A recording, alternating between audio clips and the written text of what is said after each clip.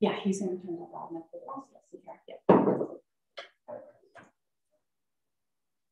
Okay, we live now? Okay. Good morning. I'd like to call the meeting to order. And this is our last meeting of this term of council. And I'd like to thank everyone for all your help over the last 4 years. It's been great. And I just have a statement to read here. Today's meeting is being live streamed and recorded on the Township of Muskoka Lakes website and YouTube channel. By participating in the open public meeting today, you are consenting to your image, voice, and comments being recorded and posted online. Thank you. And we have the adoption of the minutes. Moved by Member Quinn, second by Member Bosworth. Be it resolved that Committee of Adjustment agenda dated November 7th, 2022 be adopted. All those in favor? That's carried.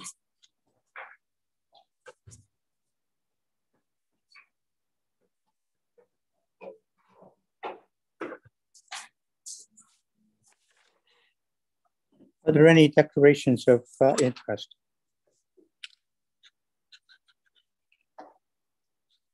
Yes, Member Creaser. I have a declaration of interest in B2922 Olsen. Okay. So noted.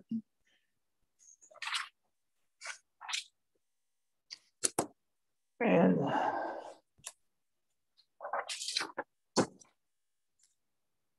moved by Member Grogan Green, second by Member Creaser. Be it resolved that the minutes dated October the 11th, 2022 be adopted and approved as circulated. Any questions or comments? All those in favor?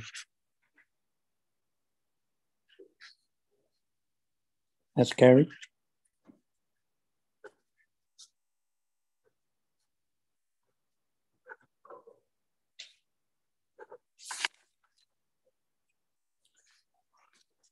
Okay, and now we'll have the Secretary Treasurer read the outline the procedures. Thank you, Kitty. Thank you, Mr. Chair. Good morning, everyone, and welcome. Oh. It's required that I make a few statements and then I'll explain the procedures of the hearing. This electronic hearing is being held in accordance with Section 238 of the Municipal Act 2001 due to the COVID-19 pandemic.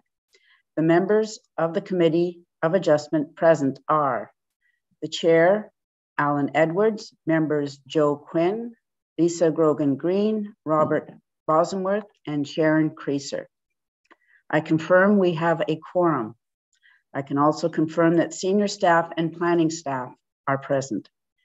Public input on this November 7th, 2022 agenda was invited at the following email address, planning@muskokalakes.ca. It should be noted that the motions have been pre-populated with random movers and seconders to expedite the meeting. When it is time to vote, members shall physically raise their hand until the chair has confirmed the vote. If the vote is unclear, a verbal vote shall be recorded. This is not considered a recorded vote. Now I will explain the hearing process. The planner will provide an explanation and purpose of the application, the date this was circulated, and planning staff's comments. All internal and external submissions were sent to committee members on Friday, November 4th, 2022. The planner will also present any submissions received after this date. The committee will then hear from the applicant or the applicant's agent if they wish to add any information or to substantiate their proposal. Please provide your name, mailing address, and postal code for our records. The committee will hear from those in support of the application and those in opposition to the application. Again, please provide your name, mailing address, and postal code for our records. If you are here to speak on an application, please wait to raise your hand in Zoom until the planner presents the relevant application. The committee will then hear from the applicant or the applicant's agent to respond to any questions or concerns raised. The committee will then have the opportunity to ask questions of the applicant and/or staff. The committee will debate the application and make a decision based on the information presented at this hearing. Please note that the effect of written and oral submissions on decisions of applications for consent and minor variances and the reasons for the minor variance decisions, as both are required under the Planning Act, will be pre-populated with standard wording. However, the committee may decide to add reasons and/or effects to the standard wording after voting on a decision. It must be noted that the chair has a vote on each application and can participate in the discussion. Additionally, there is a 20-day appeal period from the date of the decision. In the case of a minor variance application, a building permit is not available until after the appeal period and no appeals are received. When you present at the hearing, please provide us your name and mailing address. Presentations are limited to 5 minutes unless otherwise permitted by the committee. Please note the resolutions are automatically written in the positive to assist in completing decisions as opposed to writing out each resolution. This does not in any way mean an application is going to be approved. And lastly, please take down the pink notice signs that were posted on your property to advertise today's meeting. That's it. Thank you.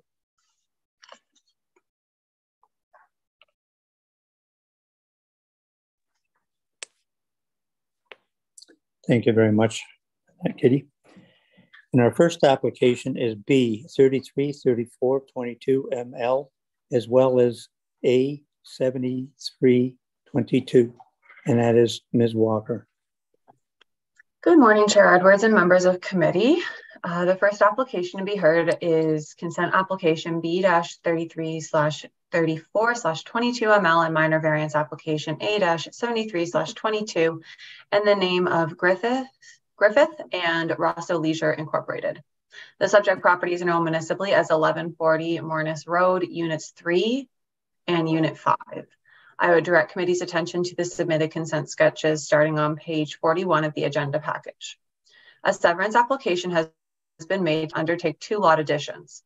Consent application B/33/22 ML proposes to sever a portion of the Griffith property and add it to the abutting Rosseau Leisure property. The lands contain an existing patio and hot tub. Severance application B/34/22 ML proposes to sever a portion of the Rosseau Leisure property and add it to the abutting Griffith property. The proposed severances are a change in common lot lines only.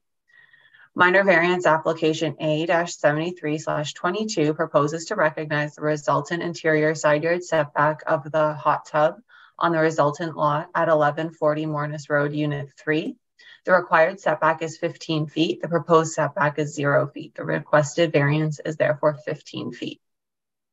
Notice of this public hearing was circulated 14 days in advance of today's meeting in accordance with the Planning Act, and 3 comments have been received. Comments have been received from Nick Snyder, Township's Chief Building Official, Tim Sopko, the Township's Public Works Technician, and Sandy Boss, the Township Septic Inspector. These comments were circulated to committee prior to today's meeting and can be read in full at the request of committee. Staff have prepared a detailed report for committee's consideration and have no objection to application B/33/34/22 ML. If committee is considering approval, staff recommend the following conditions. First, the registral description of the severed lots and any required rights-of-ways be submitted to the Secretary Treasurer along with a registered copy of the reference plan. That a legal undertaking be submitted in order to confirm that the severed lots will merge on title to the lots they are being added to upon registration of the transfer/deeds, which may include the requirement to cancel consent granted in B/33/14 ML Bassett. The application B/33/22 ML Griffith be finalized prior to application B/34/22ML Rosseau Leisure. That confirmation be received that the township is satisfied that any problems identified with existing sewage systems on resultant lots be corrected to the satisfaction of the township, that the lot coverage within 200 feet of the high water mark on resultant lot 2, the Rosseau Leisure property, be brought into compliance with the township's zoning bylaw, that the shoreline structures on the resultant lot 2, the Rosseau Leisure Incorporated property, be brought into compliance with the township zoning bylaw, and that minor variance application A-73/22 be approved. Staff have recommended that minor variance application A-73/22 Rosseau Leisure Incorporated be approved. I have no further comments, but I'm happy to assist with any questions. Thank you. Thank you very much, Ms. Walker. Is the applicant or applicant's agent here wish to speak on this? I'm here, Mr. Edwards. Okay, would you like to say anything, Mr. Allen? Thank you. Good morning, committee. My name is Ryan Allen, 104 Kimberley Ave, Bracebridge, Ontario, P1L1Z8. And I'm here today representing the applicants of the severance and the variance. Thanks, Ms. Walker, for your detailed and thorough report, as well as the description of the applications. Just to quickly summarize, the severance applications involving unit number 3 and unit number 5 on 1140 Marinus Road are transferring approximately 196 square feet from one lot and then transferring 196 square feet to the other lot. No change in lot area or frontage is proposed, and the land swaps are particularly to deal with a title insurance claim that is being processed through FTC Insurance on Barbara Griffith's lot. And the intention is to adjust the side lot lines so this patio and hot tub are wholly contained on the Rosseau Leisure lot, which is held in the ownership of Richard Washburn. The lots will continue to comply with the WR5 zone requirements. The variance proposed for the setback from the new lot line for the hot tub and patio is the setback on the plan provided is 1 foot. The intention was to keep the lot additions as absolutely as small as possible. I understand that both owners have no concerns with the proposed 1 foot setback. I would also note that the survey revealed a boat lift dock and a boat canopy that collectively exceed the cumulative dock width and lot coverage. And I'm agreeable, or we're agreeable, through conditions to clean that up. And those will be addressed by either removal, which is the likely expectation. I would also note that the hot tub is more than 50 feet from the shoreline. So hopefully this is a relatively straightforward application, and I have available to answer any questions if you have. Thank you. Thank you very much, Mr. Allen. Is there anyone else here wishing to speak in support? Anyone wishing to speak in opposition? Other questions from the members? Yes, Mr. Member Bosworth. I have concern that about only a 1 foot setback on a hot tub. It just seems that it'd be pretty hard not to trespass, and I think staff has suggested that it might be a good idea to increase that, and we could do that quite easily. The current owners might be completely compatible, but you never know what might happen in the future.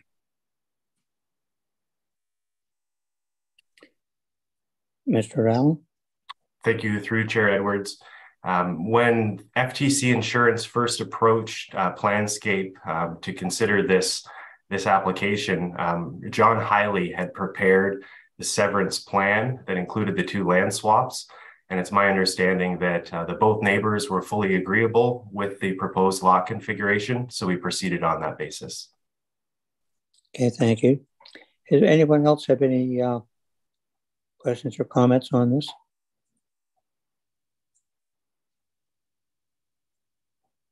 Yes, Member Bosworth. Just a question. I noticed that from the drawing, I was wondering, it's only related to the lot coverage, but also the total width of the shoreline structures. I was just wondering if that exceeded 75 feet or not. Mr. Allen. Thank you, through you, Chair Edwards. The resultant effect of the shoreline structures, the canopy, the dock, the boat lifts, they do not comply with the minimum side yard setback. They exceed the maximum cumulative dock and first-story boathouse width, and also slightly exceed the maximum 10% coverage. So I'm agreeable with including a condition as part of the severance application that those structures be brought into conformity with the zoning bylaw requirements. Okay, thank you. Any other questions or comments? Seeing as both parties are agreeable to the setback, I don't think we have to bring anything else like that in, but I'll ask, would anybody else like to see that setback increased? Yes, Member Green. Sorry, we can't hear you. Sorry, Lisa, we can't hear you. I just want clarity, please, from Ryan as to what he's talking about exactly. What is he saying? I didn't understand that. No, what was asked, I had asked, is the setback. There's a 1 foot setback. Member Bosworth asked for a larger one, but as I said, both parties are in agreement to the 1 foot setback, so I don't have a problem with it. I asked if anybody else had a problem with it. Member Creaser. I don't have a problem with the setback, but I like what Ryan was saying about the added condition for addressing the overage on shoreline structures. Okay, what I'll do is I'll read the motion. We can add if we have. Okay, thank you.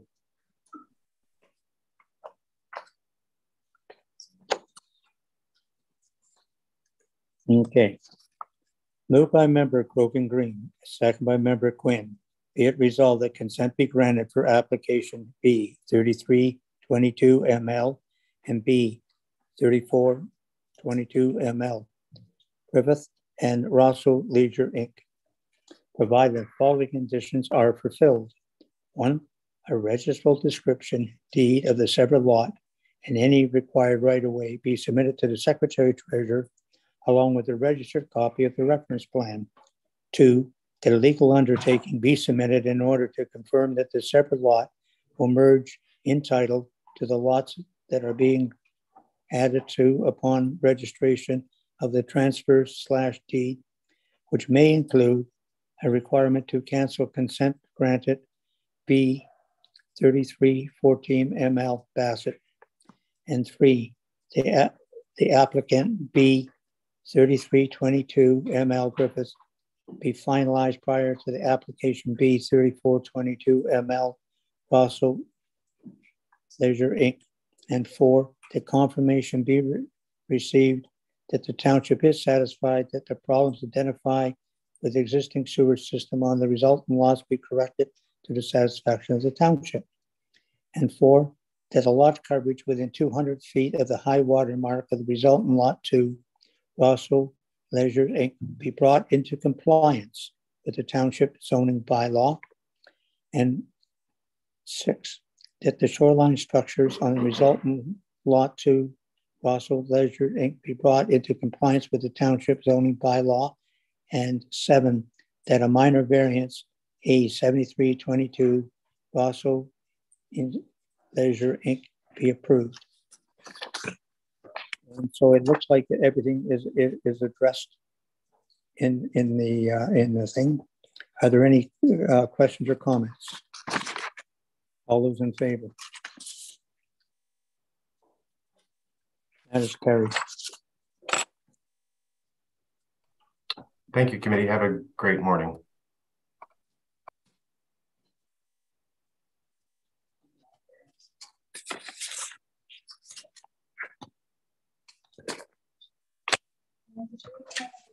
I'm just getting to that.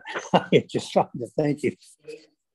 And with the minor variance, moved by Member Bosworth, second by Member Grogan Green, be it resolved that application A 7322 Rosseau Leisure Inc. to recognize resultant interior side yard setback of a hot tub is hereby approved with the following variance being granted to me. 1, to permit a hot tub to be set back 0 feet from the interior side lot line resulting from application B 3322 ML Griffith. This variance is granted as shown on the plan attached to the notice of decision. This approval shall remain in effect for 3 years from the date of decision. Any questions or comments? All those in favor? Thank you. And that is carried.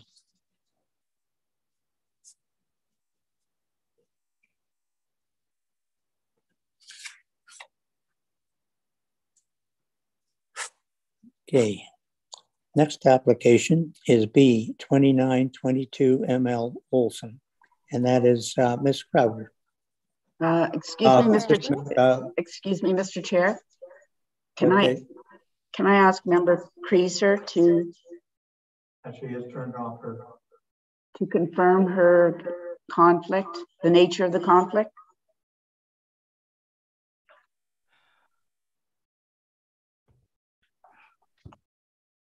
It's just personal. I've had the benefit of a generous owner who has allowed me and many other people access to his property, walking, snowshoeing, skiing. Thank you.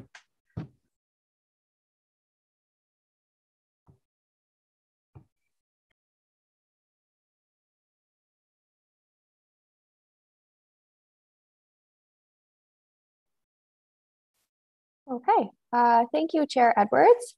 The next application to be heard is consent application B2922 in the name of Olsen. The subject lands are known municipally as 1156 Skeleton Lake Road 5. I would direct committee's attention to the submitted consent sketch on page 66 of the agenda package. The purpose and effect of the application is as follows: to create one additional residential lot with frontage on Skeleton Lake Road 5. Notice of this public hearing under the Planning Act was circulated 15 days in advance of this meeting, and 3 submissions have been received to date.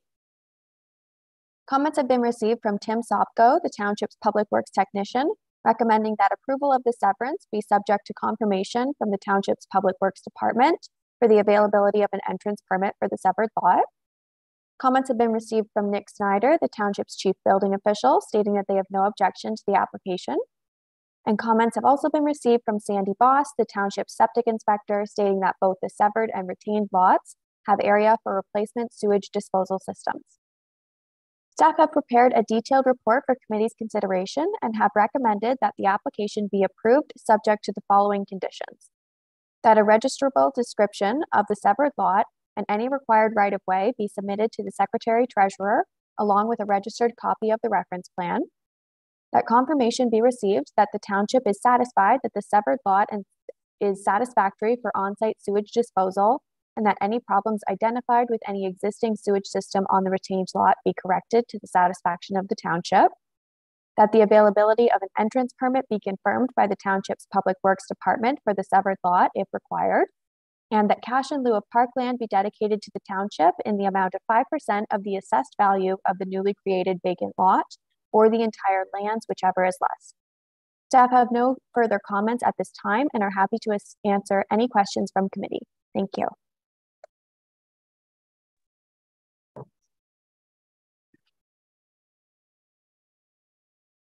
I know you're speaking, Chair Edwards, but I couldn't hear you. Anyways, sorry. That's fine, Mr. Ponder. You may go ahead. Good morning, Chair Edwards and members of committee. Stephen Fauner, 109 Meadow Heights Drive, Bracebridge, Ontario, P1L 1A4, and I'm with Northern Vision Planning Limited. And I'm here representing Ed Olsen, who is the owner of the property. First, I'd like to thank staff for their positive report. Emily's report was excellent, and I would also note that we have no objection to the proposed conditions. I do have a PowerPoint presentation, which I'll go through quickly, and I'm here to answer any questions after that.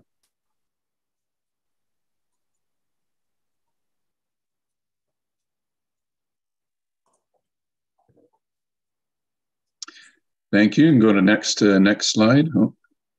Sorry.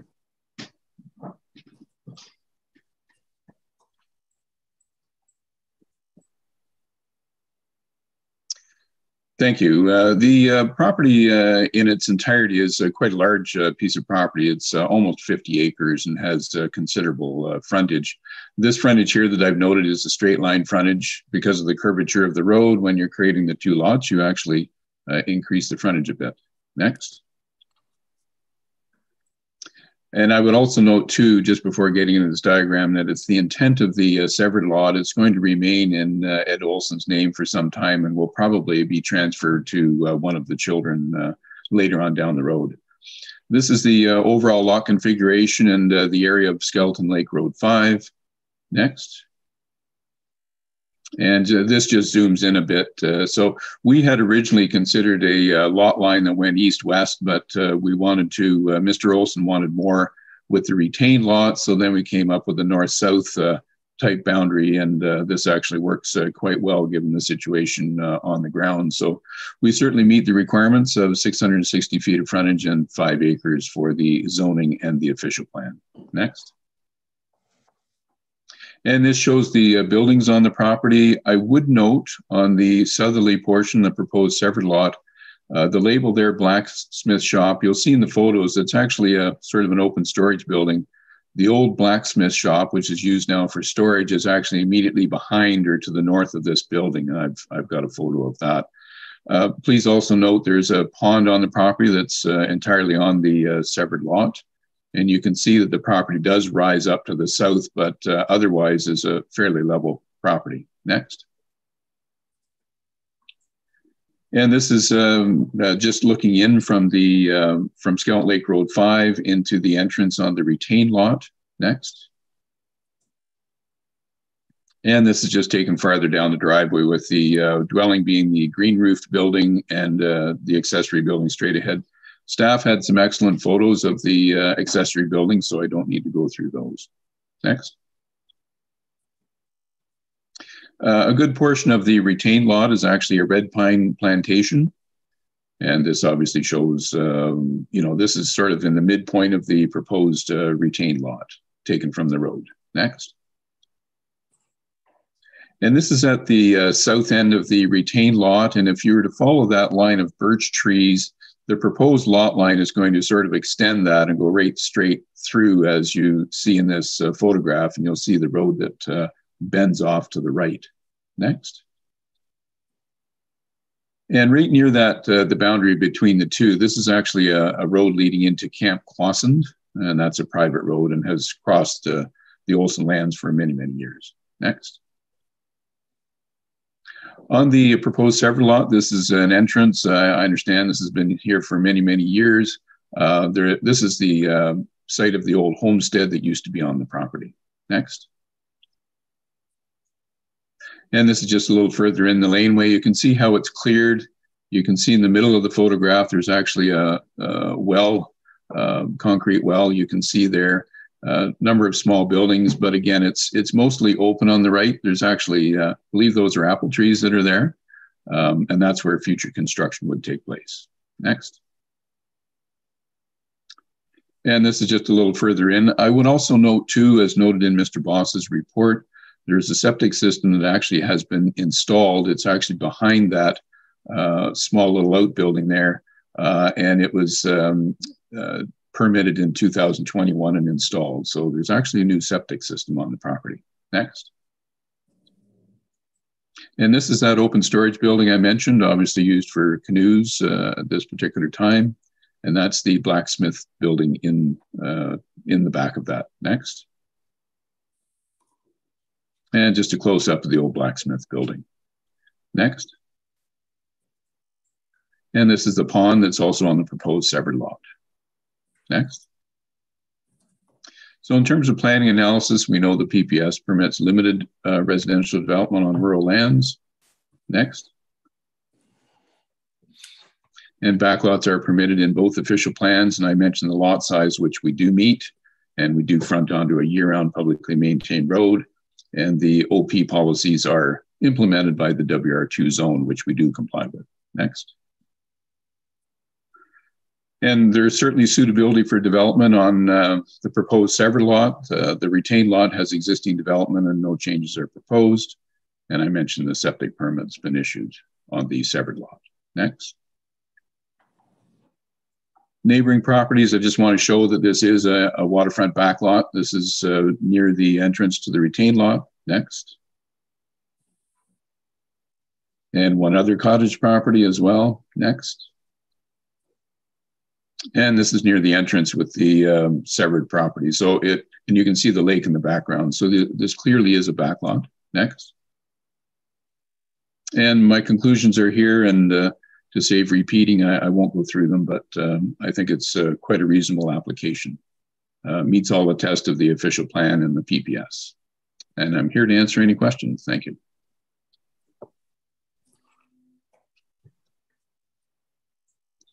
Are there any questions from the members? No. Just one. You say it's going to stay in the same ownership, Mr. Fauner, and that it will be set up so that doesn't merge then, will it? Yeah, that's correct. As you know, under the Planning Act now, as of March 1979, once a consent, always a consent. So it can actually remain in the same names and they won't merge. Okay, thank you. Just want to clarify. Is there anyone else here wishing to speak in support of this application? Anyone wishing to speak in opposition to this application? Are there any questions or comments from the members? Okay. Moved by Member Grogan Green, second by Member Quinn. Be it resolved that consent be granted for application B 2922 ML Olsen, providing the following conditions are fulfilled.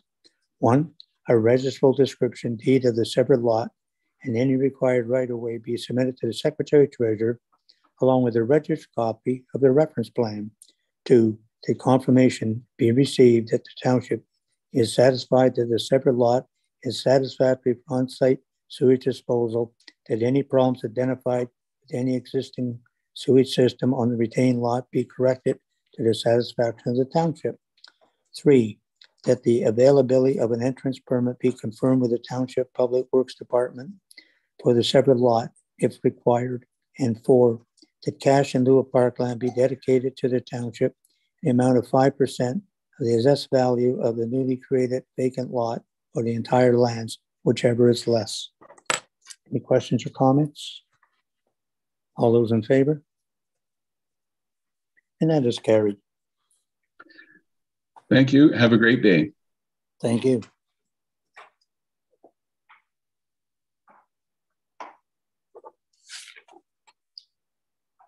Okay. And the next application is A 4822 Markham, and that is Ms. Walker. Go ahead. Thank you, Chair Edwards. The next application to be heard is minor variance application A-48/22 in the name of Markham. The subject property is known municipally as 1158 Greenwood Point Road, Unit 6. I would direct committee's attention to the submitted site plan starting on page 84 of the agenda package. The purpose and effect of the application is summarized as follows. The applicants propose to construct a 2-story garage with a sleeping cabin on the 2nd floor. Relief is requested from section 3.4.1 of bylaw 2014-14, being the minimum lot frontage requirement of 100 feet. The subject property has 97 feet of lot frontage. The variance being requested is 3 feet. If approved, this variance will not deem the lot a building lot.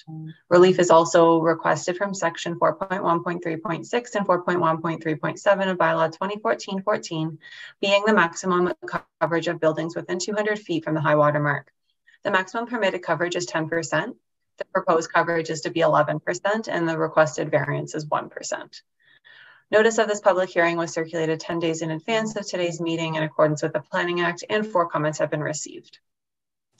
Comments have been received from Tim Sopko, the Township's Public Works Technician, Nick Snyder, the Township's Chief Building Official. Letters of support were also received by Hillary Cole/Tilley and Alex Tilley, neighboring property owners to the west, and Robert Staffen and Sharon Staffen, neighboring property owners to the east. These comments were all circulated to committee prior to today's meeting and can be read in full at the request of committee. Staff have prepared a detailed report for committee's consideration and have no objections.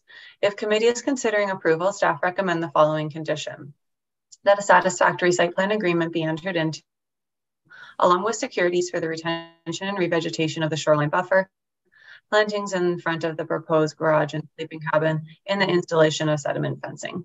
Staff have no further comments at this time, but I'm happy to.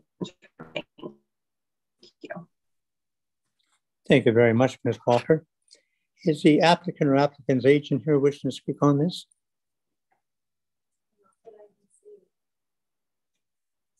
Nobody? Nobody in support? Or nobody in opposition? Okay, well, I'll read this and then we can go to questions or comments. Moved by member Grogan Green, second by member Creaser. Be it resolved that application A 4822 Markham to permit the construction of a two-story garage with a sleeping cabin on the second floor on an undersized lot is hereby approved, with the following variance being granted. Excuse me. 1, to permit a new two-story garage with a sleeping cabin on the second floor on a lot with 97 feet of lot frontage, and 2, permit a lot coverage of 2,243 square feet or 11% within 200 feet of the high water mark. These variances are granted as shown on a plan attached to the notice of decision and are subject to the following condition. 1, that a satisfactory site plan agreement be entered into along with securities for the retention and revegetation of the shoreline buffer, plantings in front of the proposed garage sleeping cabin, and installation of sediment fencing. This approval shall remain in effect for 3 years from the date of decision. Are there any questions or comments? All those in favor? That is carried.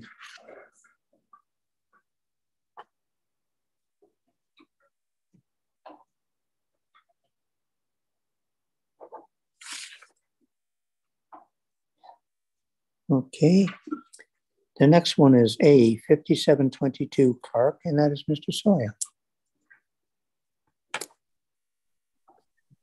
Thank you, Chair Edwards. Good morning, members of the committee, members of the public. The next application to be heard is minor variance application A 5722 in the name of Clark. The subject property is known as 1444 Peninsula Road. And I would direct committee's attention to the submitted sketches starting on page 107 of today's agenda package. The purpose and effect of this application is summarized as follows. The applicant proposed to reconstruct 3 existing legal non-complying accommodation units. One of the units is to be constructed in a new location with a garage in the lower level. The other 2 are to be reconstructed within their existing footprint. However, one of these is to have a rooftop sun deck instead of the existing peaked roof. The proposed redevelopment also involves the addition of a storage loft within the existing garage building. This intended increase in height complies with zoning requirements. Relief is requested from the maximum permitted lot coverage amount. In the waterfront commercial WC1 zone, the maximum lot coverage amount is 10%. In this case, the existing buildings and structures have a lot coverage of 10.9%. Although the proposed lot coverage is also 10.9%, the redevelopment involves a redistribution of lot coverage due to the change in location of one of the accommodation units, and a variance of 0.9% over what is permitted is therefore requested. Relief is also requested from a minimum interior side yard setback of 30 feet for a sun deck. The sun deck that is proposed on the roof of the accommodation unit, the unit identified as cabin 3, is to be 13.5 feet from the northerly interior side lot line, and therefore a variance of 16.5 feet is requested. Notice of this public hearing was circulated 10 days in advance of today's meeting in accordance with the Planning Act, and 4 submissions have been received. And these comments were forwarded to committee prior to today's meeting. The Development Services Division and Public Works Department have advised that they have no concerns.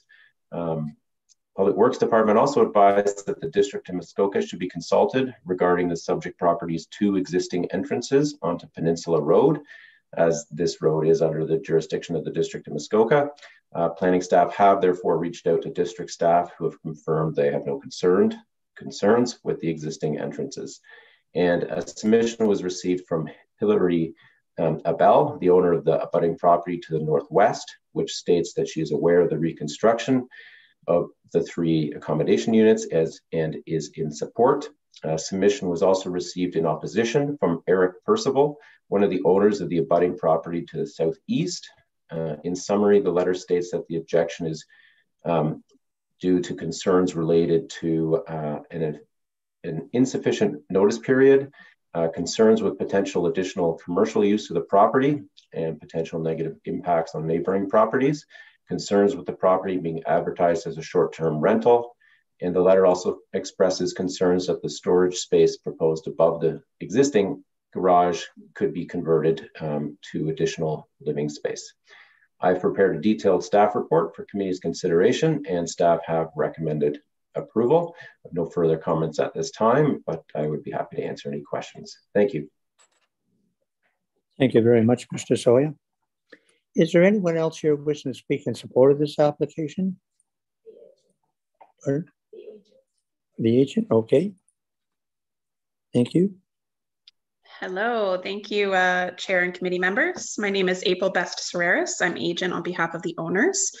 I'm here from Marie Poy Planning and Associates. We're located at 44 King William Street, Unit A in Huntsville, Ontario, P1H1G3. So thank you, committee, for taking the time to hear this application today and for allowing us the opportunity to provide our professional opinion on this application. I would like to thank Mr. Soya for your presentation and staff's recommendation for approval. I concur with Mr. Soya's explanation and recommendation, so I'll just keep my presentation short and sweet and not reiterate too much of what Mr. Soya has already explained. So the application before committee today proposes to reconstruct 3 existing cabins on the property.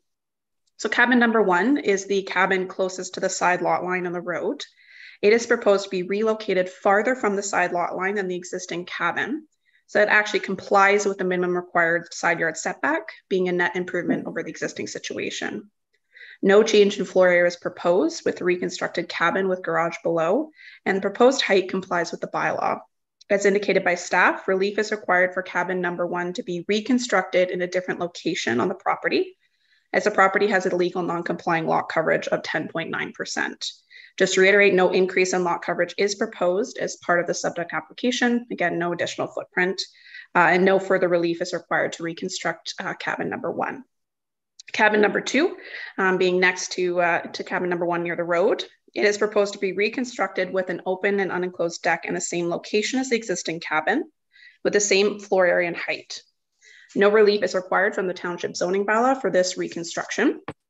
Cabin number 3 is proposed to be reconstructed in the same location with the same floor area as the existing cabin. An open and unenclosed sun deck is proposed on the upper floor, whereby the height of the proposed cabin will actually be less than the height of the existing cabin. So it'd be a decrease from approximately 14.5 feet existing to 13.2 feet proposed. As indicated by staff, relief is required for cabin number 3 to be reconstructed with a sun deck above at an existing side yard setback of 13.9 feet. Again, no additional relief is required as it is not going any closer to the side lot line than existing. So overall, as indicated by staff, a significant number of conifer plantings were previously required in the front yard area through the existing site plan agreement, which currently exists and will continue to mature to provide sufficient buffering of built form when viewed from the lake. There are also existing mature trees throughout the property to prevent the proposed reconstructed cabins from having a significant visual impact. All the cabins exceed the minimum required shoreline and rear yard setbacks.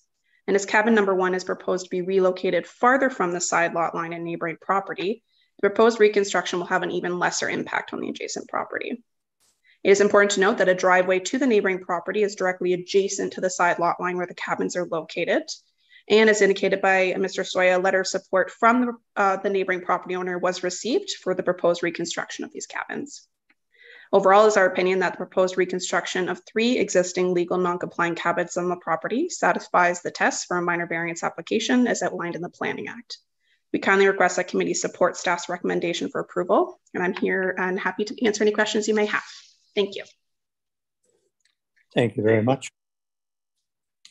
And is there anyone else who wishes to speak in support? Anyone in opposition? Okay, are there questions from the members? Yes, Member Green. Am I unmuted or what? Yeah, you're okay now. I have concerns with this property because of the fact that it's basically operated as a private residence for so many years. And I think the planner said that she represents the owner, and I just want clarity as to who the real owner is and what the plan is, because while it's wonderful that certain things are coming into better compliance, the fact is that the cottage itself could be, you know, put out on Airbnb for $75,000 a week. And who knows what the other cabins would do. Based on the other members or the letter of opposition we received, it sounds like, you know, some of it is already being advertised as a rental. And I have a concern where a property may have been sold and even priced based on future income rental. And yet the property itself for, you know, quite a number of years, almost, I guess, I don't know, 2 decades, has actually been run as a private residence, yet the owner is entitled to sell it as a resort commercial property. I think that's wrong. And I actually think that, you know, when these things when something that is resort commercial becomes a private residence, it should be downzoned, and or the owner of any resort commercial property should produce a contribution agreement whereby they promise that they will indeed collect rent off of this thing and operate it as it should be operated. I don't think that you should have a right to essentially, you know, treat a property like it's been downzoned and then sell it as if it hasn't been downzoned. So I really have a problem with this. I don't think it's minor. I think it's something that should go to the planning committee and have a fuller discussion about the implications of this. That's my opinion. I read Eric Percival's letter. I've actually driven by that property for 50 years, and I've driven in there and handed out flyers 4 years ago at the last election, and I saw what I felt was a residential property. And I don't, you know, I'd like proof, some kind of affidavit and proof that this property has been run as a resort commercial property and rents have been received when those cabins were rented out. That's all I have to say. Yes, Member Bosworth. Chair, I understand. Oh, you're muted. Yeah, I understand. I understand that the new official plan, if I remember correctly, has the opportunity to downzone commercial properties to residential. Is that correct? I'll let the planning staff answer that one. I will not answer that in case I'm wrong. Yes, there's 300 pages in the new official plan, and it'd be hard to remember it all. That's right. Thank you. Just 1 second.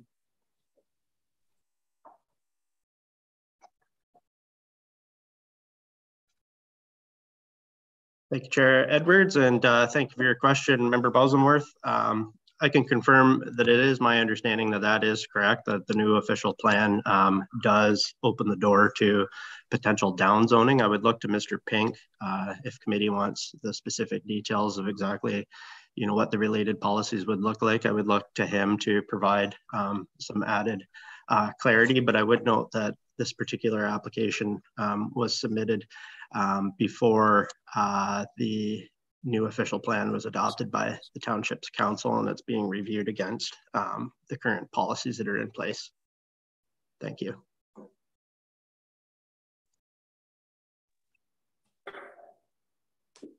Thank you very much. Does that answer your question, Mr. Member Bosworth? And it is right now, it is, I believe, commercial. It's zoned for that nobody's ever asked for down zoning that I'm aware of. Yes, in that supplement, just 1 second, Mr. Yep. Pink. Is Mr. Pink going to comment or not? Yeah, okay, go ahead, David. Good morning, committee. Yes, I can just confirm that under the current official plan policies, they quite strongly discourage or actually prohibit downzoning of resorts. We actually currently define waterfront commercial resort properties as employment lands in the township, which would mean a downzoning needs to go through a comprehensive review, which is quite a lengthy, involved exercise. What I can inform council is Mr. Sharp has confirmed the newly adopted official plan does open the door to consideration of downzoning of properties. And I think that'll be an interesting discussion with the District of Muskoka when they consider approval of the official plan. So I wouldn't say that's set in stone just yet. What I can confirm is I believe this property went through a minor variance process, I believe several years ago, and similar concerns or issues are raised as to its commerciality. And one of the difficult parts with these smaller sort of mom and pop type operations, it's very difficult to force the operation of the resort. So there is some challenges there by the municipality. However, the same concerns are raised, and I believe some documentation was submitted at the time by the owner verifying that the property is in fact rented out. And provided some details to that effect, website, etc. I don't know if the current committee wishes to receive similar type details from the applicant prior to further consideration of the application. But what I would note is at least the redevelopment of the 3 cabins would presumably open the door to use the property in compliance with the zoning bylaw should it not be currently by again, refurbishing those cabins so that they are available for rental and as a commercial use. So hope that provides some assistance and available to answer any other questions. Thank you very much, Mr. Pink. Supplementary, yes, Mr. Bosworth. Well, thank you, Mr. Pink, for your very good description. I think it's quite clear our current situation. I do have a second point, if I may raise that, Chair. Yes, you may, and then we'll move on. So the space above the garage, its design appearance certainly makes it looks like a very fancy piece of storage space, and I think we should put the condition on. There's a way that we have recently been putting conditions on that space to ensure that it is registered and known to current and future owners that that is storage space only. Just to be consistent, I think we should do that. Okay, thank you. And then Mr. Member Quinn.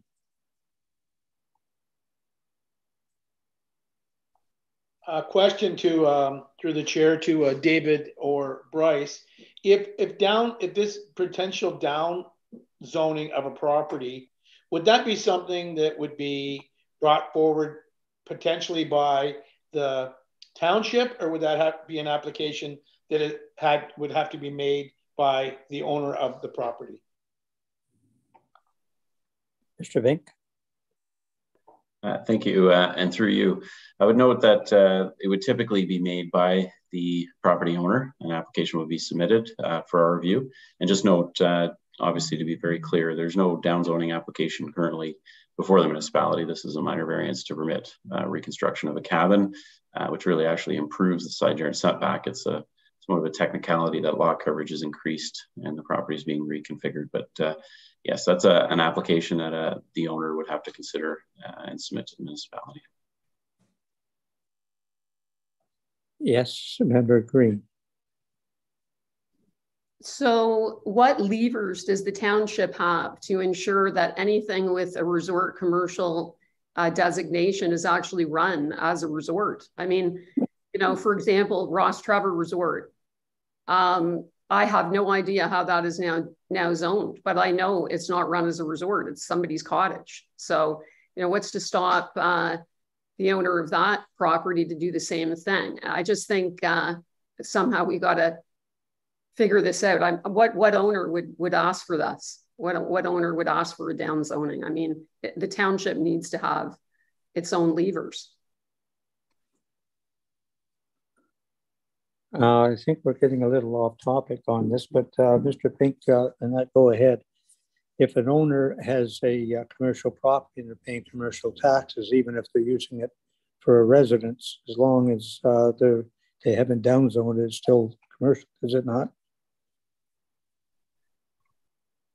Through you, that's correct. The zoning stays regardless of the property owner's official use. I would say to respond to Member Gordon Green's question, you might be surprised somewhat. A lot of property owners with smaller resort properties are actually desirous of downzoning over the years, but because of township official plan policies, they really haven't been able to. The feedback we typically get from these property owners is the economic viability of running a resort on such a small property is quite challenging. And a lot of times they look for mechanisms to retire or seek that use. However, the township looks to hold on to those properties. And that's really the crux of the reason why the new official plan is opening the door, I would say slightly, provided certain checks and balances are addressed, that the property really can be downzoned. What I would say for the purposes of the current application, if committee feels that the property is not being used for commercial purposes, it would be a non-conforming use, and an expansion would not be permitted. It would be a separate type of application that would be needed.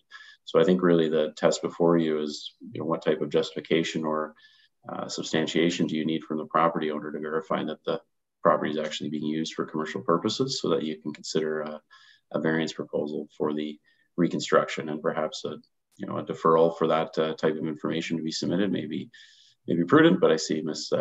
April may wish to speak. Okay, I'm going to let her, since it may clarify this. Thank you. Through you, Mr. Chair. Thank you. Just want to reiterate, and like Mr. Pink had mentioned, the application that's before committee today is actually improving the existing situation. There's no new development happening. It's reconstructing 3 of the existing cabins with no changes, and again, no use changes, no floor area changes. It's really just improving that side yard setback and then allowing the sun deck on one of the other cabins. So again, just reiterating, that's all we're here for today, is just for the reconstruction of these 3 cabins to revive those cabin uses and also improve upon the existing situation.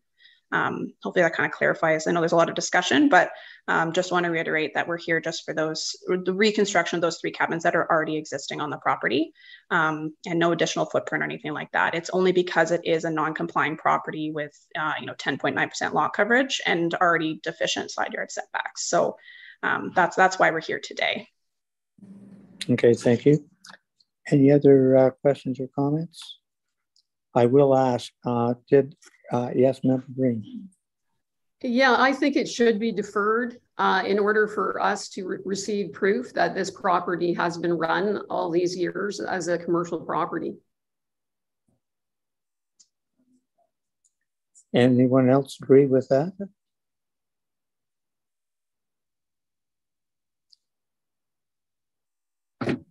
Sorry. Member Bosworth? Chair, I find we're kind of in a hard place on this one. And I'm not, so it's not completely clear to me about how important its current use is with respect to this approval. If it is currently being used for only residential, then I don't know if there's anything, is there something we should do? But Mr. Pink has indicated that this question has come up in the past, and there has been proof that it has been used for a commercial basis.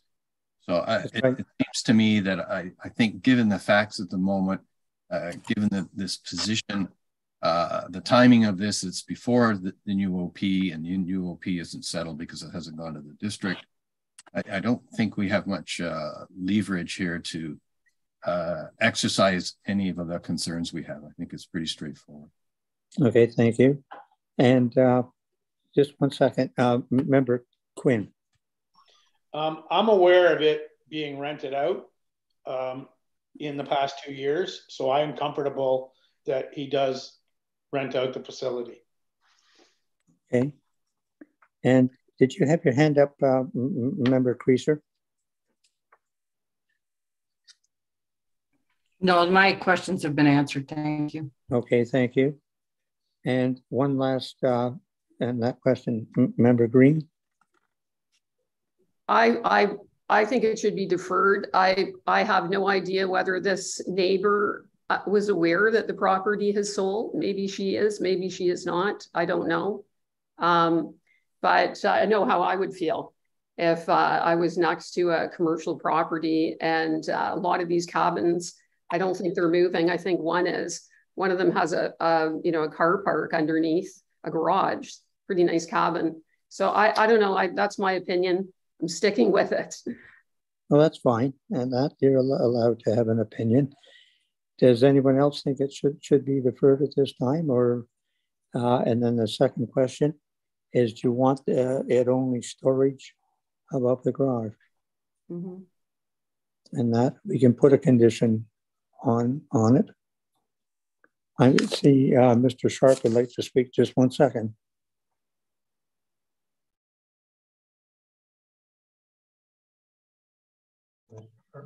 Thank you, Chair Edwards. Appreciate the opportunity, and apologies to interject. I just wanted to clarify one point with respect to Member Bosamworth's suggestion of a condition requiring a provision in a site plan agreement to restrict the use of the upper level of the two-story garage. I believe if that upper level were intended to be used as habitable space, it would constitute perhaps an increase in gross floor area that may contravene the zoning bylaw. I would look to Mr. Soya to confirm if that is in fact the case. But the one point that I just wanted to make was with respect to Section 41 of the Planning Act. Section 41 isn't intended to control the use of buildings through site plan control. Now, with that being said, in the past, we have entered into these types of conditions where we have an owner or an agent who is willing to enter into an agreement with the township. At the end of the day, they are entering into an agreement. So I would look to Ms. Beth Serreras to clarify if she would object to that type of condition before we impose it, and perhaps create problems for ourselves down the road. So I would perhaps suggest that Ms. Beth Serreras clarify her position on that before we impose it as a condition. Thank you. Certainly, through you, Mr. Chair. Thank you. I would actually raise the point as well, as that if it was going to be additional floor area or gross floor area, I do believe, and again, Mr. Soya could clarify this, but it would need additional relief under the zoning bylaw if you're going to be adding additional floor area onto the property.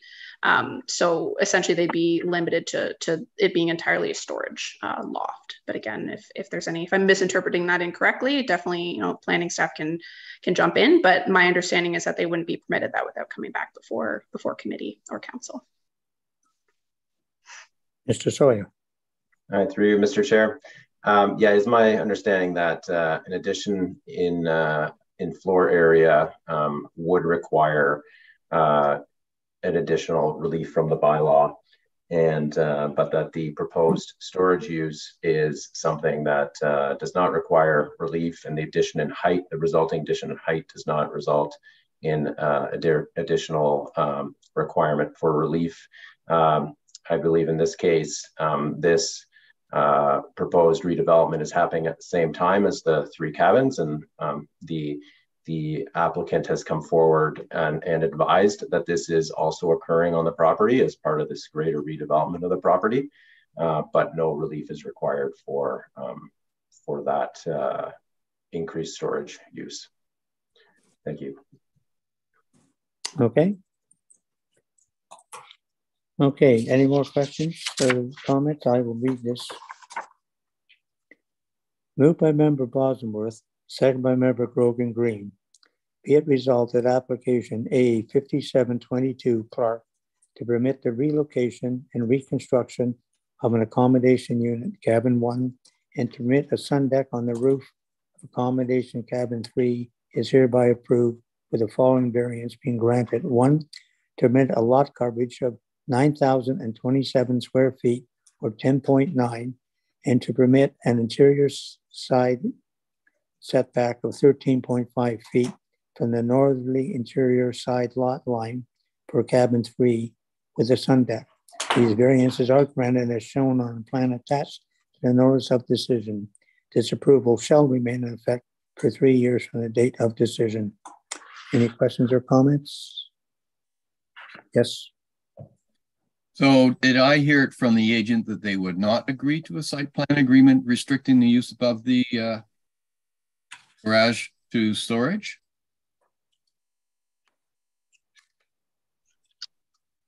Would you like me to speak to that, Mr. Chair? Yes.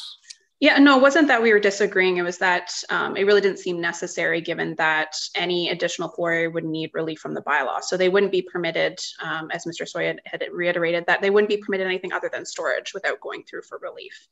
So it was really just a redundancy that the bylaw already kind of encapsulates the fact that they're not allowed anything other than storage above that garage. Hopefully that clarifies. Yes, Member Bosworth. As we all know, enforcement of that is extremely difficult. And the reason we have asked for these agreements is so that we can increase the enforceability of it.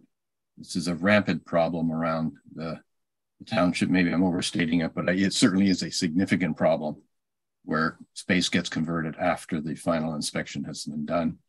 And this is just a mechanism that we have used, and cooperative applicants are usually quite happy to give it, given their intent to use it as storage only. So I would ask the applicant one more time, would you be happy to enter into that agreement? Through you, Mr. Chair, if committee deems that as the most appropriate step, you know, obviously that's what we're here today is to have that discussion. But like I said, it's essentially a duplication, and no relief is required for that storage loft. It's really just being encapsulated in this minor variance because of all of the redevelopment that's happening. But it doesn't require any relief for height or anything like that. But if that's what committee wishes, you know, obviously that's something that it sounds like the township does. So. Okay, I will ask the committee, would you like to see that included? Yes. Yes. Member Creaser, was that a yes from you as well? Okay. So that's something that storage units only for storage.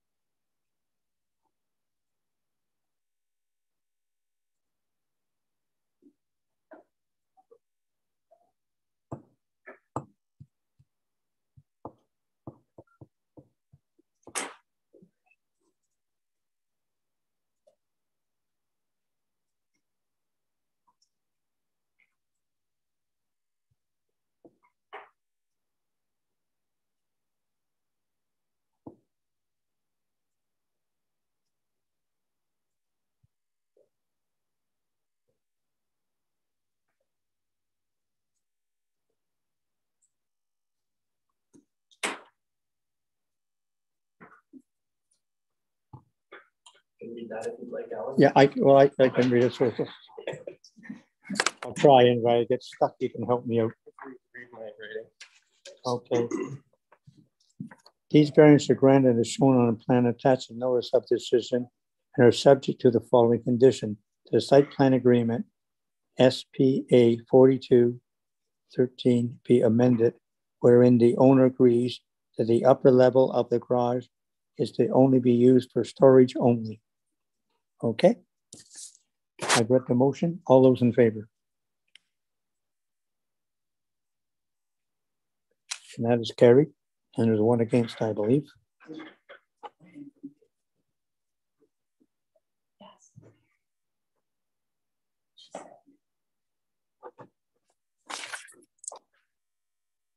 And the next application is A 6322 Allison, and that is Miss Crowder.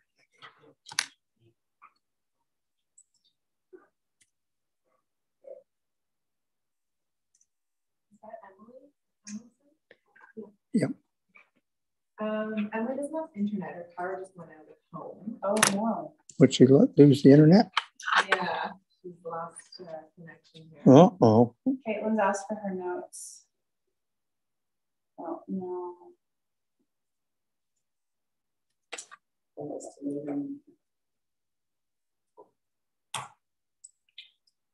Maybe can we take a 10-minute comfort break? Yeah, we'll take a 10-minute comfort break, and we'll get our technology hopefully up, even if we get her on the phone.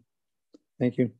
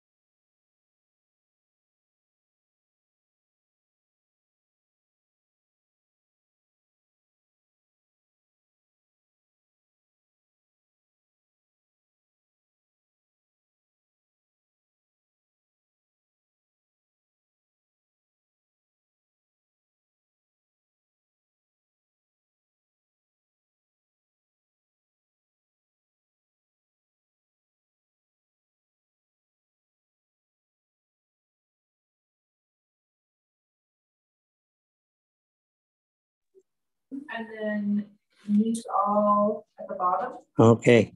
So are we ready to come back? Okay, yeah. A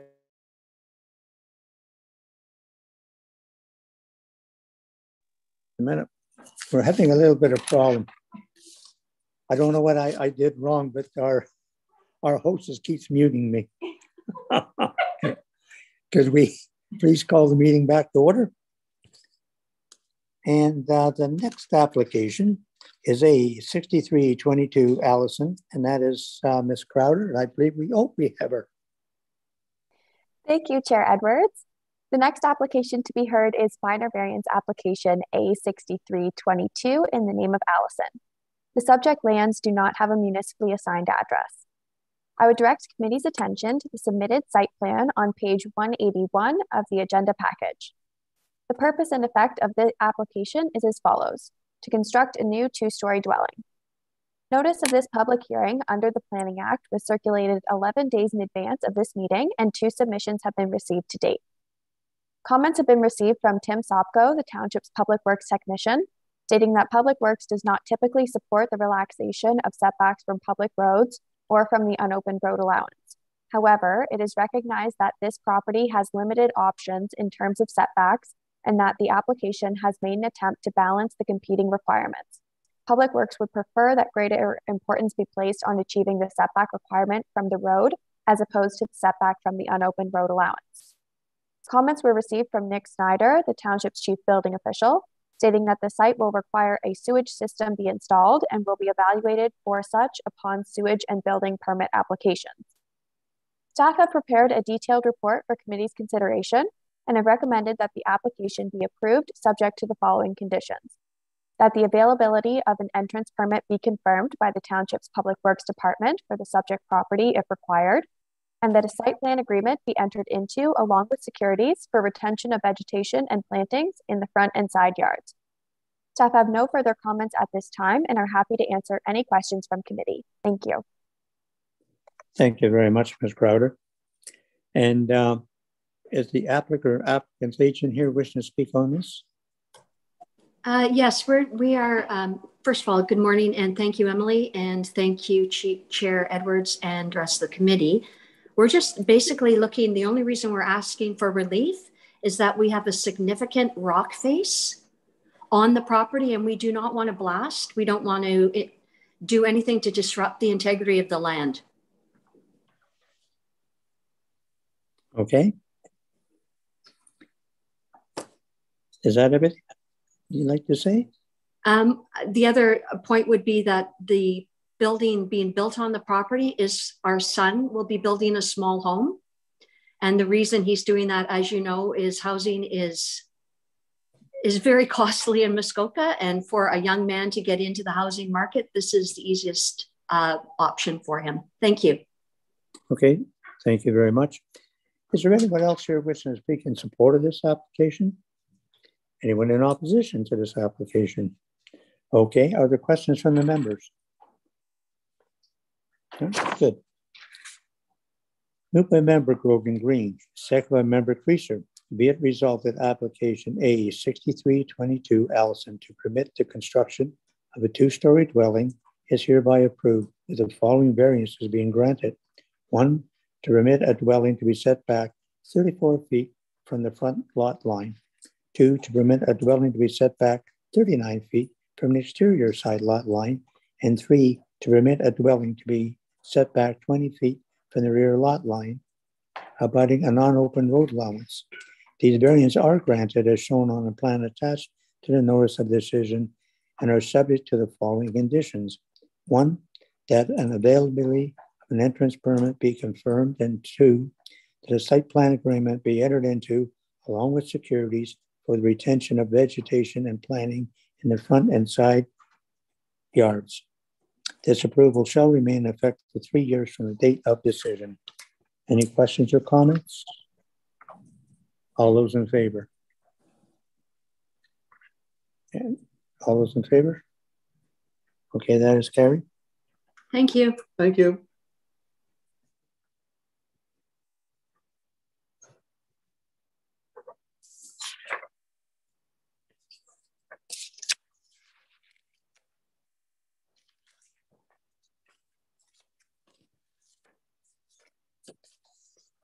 And A6422 Davison, and that is Ms.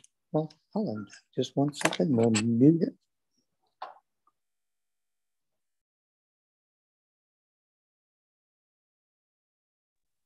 Thank you, Chair. Good morning, Chair Edwards and members of committee. The next application to be heard is minor variance application A6422 in the name of Davidson. The subject lands are known municipally as 1020 Windsor Drive. I would direct committee's attention to the submitted site plan on page 205 of the agenda package. The purpose and effect of the application is as follows. The applicants propose to reconstruct a portion of an existing dwelling and construct an addition, including 2 covered porches, one of which is to be screened. A variance is requested to permit a dwelling addition to be set back 21 feet at the closest point from the high water mark, where a setback of 50 feet is required. A variance is also requested to permit a dwelling addition to be set back 0 feet from Windsor Drive, where a setback of 25 feet is required from a lot line abutting a public street. A variance is also requested to permit a dwelling addition to be set back 0 feet from the rear yard lot line, where a setback of 25 feet is required. Notice of this public hearing under the Planning Act was circulated 10 days in advance, and 4 submissions have been received to date. Comments have been received from Nick Snyder, the Township Chief Building Official, and Tim Sopko, the Township's Public Works Technician. Letters of support were received from abutting neighbors to the northwest, Tiffany Birch, and abutting neighbors to the southwest, Diane and Dave Hennig. These comments were circulated to committee prior to today's meeting and can be read in full at the request of committee. A further comment was received by Tiffany Birch, the neighbor to the northwest this morning, Monday, November 7th, 2022. She is supportive of the application, but has concerns with the township's communication timelines. Staff have prepared a detailed report for committee's consideration and recommend approval in part to permit the proposed dwelling addition without the proposed rear covered porch, with relief granted for a setback of 4.5 feet from the rear yard lot line. If committee is considering approval, staff recommend the following conditions. The site plan agreement be entered into, along with securities to implement as required any standard protection policies of the District of Muskoka official plan, including vegetation retention, stormwater management, and construction mitigation techniques. And that any holding tanks on the property that are no longer in use be decommissioned or removed, relocated to the satisfaction of the Township's Public Works Department if required. Staff have no further comments at this time and are happy to answer any questions from committee. Thank you. Thank you very much.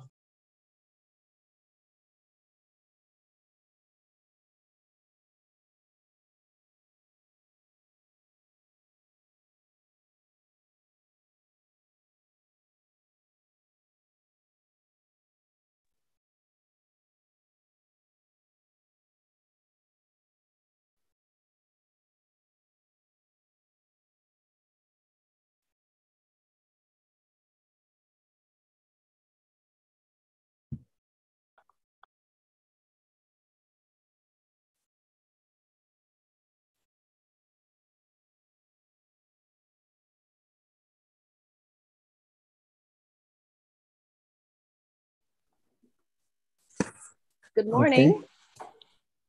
Oh. Good morning.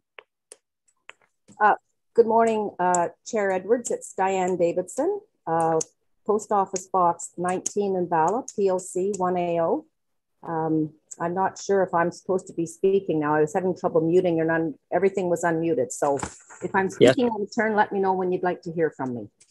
I'd like to hear from you, and you can put your video on if you like as well. Okay, I'm having trouble for some reason with my disabled. I don't know why my screen's gone blank, but as long as people can hear me, I think Mrs. Mulholland has presented an accurate report. Our house was built in 1956, so we are just proposing a somewhat modest renovation just to accommodate a bit of a larger kitchen. At present, we have 3 small bedrooms. We are proposing to add a small guest bedroom.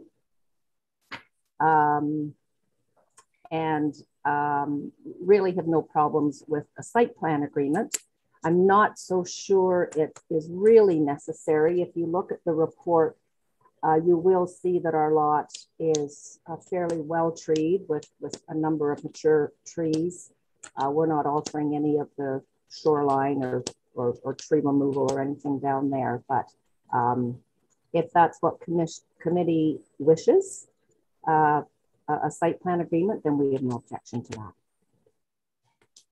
Okay. And now you were asking for a setback from the rear lot of 0 feet or 4.5 feet. Oh, I would ask Mrs. Mulholland to clarify that, please. Okay, just 1 second.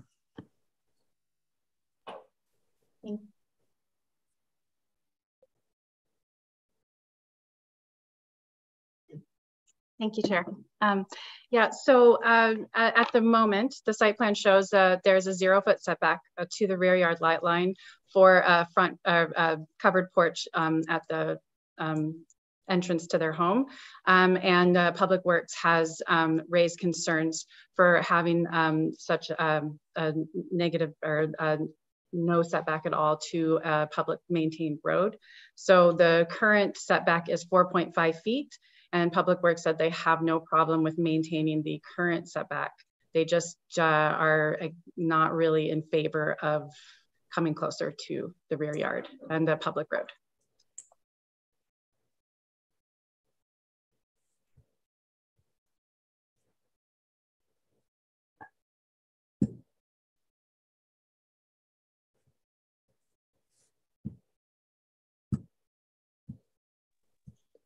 Sorry, would you like to respond to that, Ms. Davison? Yes, please. Can you hear me? Yes, we can. Oh, yeah, we have no objection to that. We have no intention of going any closer to the road. As I said, this is the original footprint from 1956. And back then, it was what I would consider a cottage road. Today, it's now a fully maintained year-round municipal road. And as I say, we're not changing that footprint at all. We're not going any closer to the road. And, okay. And if I can just speak to the holding tank comment, we purchased the house in 2000. So for the last nearly 23 years, those holding tanks have been inactive. We are on water and sewer. I believe they had they asked you to decommission that tank? Yes. Okay, so it's been filled in? I honestly, I can't answer that. We've never had any reason to look into that. We just know that we've never used them. However, you know, we can certainly look into it. And if they're not, then we would comply with that. Okay, thank you very much. Okay, is there anyone else here wishing to speak in support of this application? Anyone wishing to speak in opposition to this application? Okay, are there questions from the members? No? I'll read the motion. Moved by Member Quinn, second by Member Bosworth. Be it resolved that application A6422 Davison to permit a dwelling addition is hereby approved with the following variances being granted. 1, to permit a dwelling addition to be set back 21 feet from the high water mark front lot line, and 2, to permit a dwelling addition to be set back 4.5 feet from the rear lot line abutting a public street. This variance is shown. This variance is granted as shown on the plan attached to the notice of decision and is subject to the following conditions. 1, the site plan agreement be entered into along with securities to implement as required any standard protection policies of the District of Muskoka official plan, including vegetation, retention, stormwater management, and construction mitigation techniques. And 2, that any holding tanks on the property that are no longer in use be decommissioned or removed, relocated to the satisfaction of the Township Public Works if required. This approval shall remain in effect for 3 years from the date of decision. Any questions or comments? All those in favor? Oh, sorry, I listened to that quite carefully, Chair. We did get the removal of the porch in there? Well, if it's setback, so that removes the porch. Yes. Okay, thanks. Okay. Yeah. Oh, just come on, just 1 second.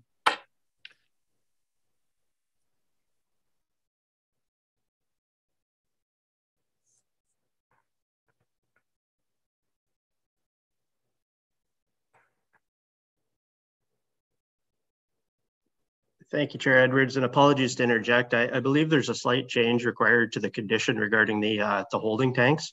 The condition, as it's noted in the resolution, indicates holding tanks on the property. I don't believe that the holding tanks are located on the property. Again, it's a slight distinction. I believe they're located on the abutting road allowance. So again, I think we may just want to amend that condition for added clarity going forward.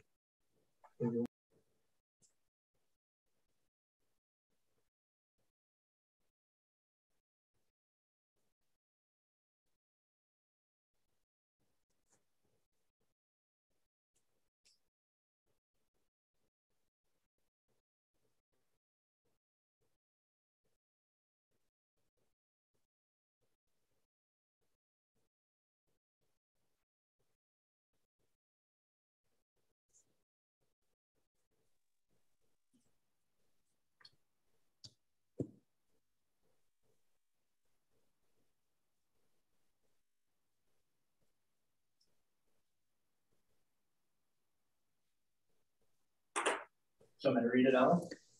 I can. I have to go on and off. Thanks. So it now will state that any holding tanks for the property that are no longer in use be decommissioned or removed, relocated to the satisfaction of the Township Public Works Department if required. Okay, any questions or comments? All those in favor? That's carried.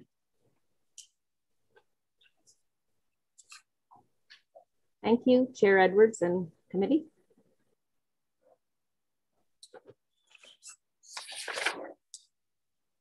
Okay, and the next one is A 6622 Bridge, and that is Ms. Crowder. Thank you, Chair Edwards.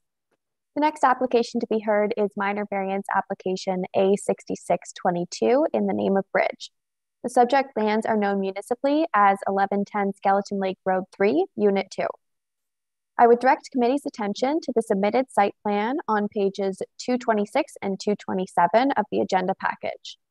The purpose and effect of the application is as follows: to demolish an existing single-story dwelling, an associated sun deck, and 2 sheds, and to construct a new 2-story dwelling with an associated sun deck and porch.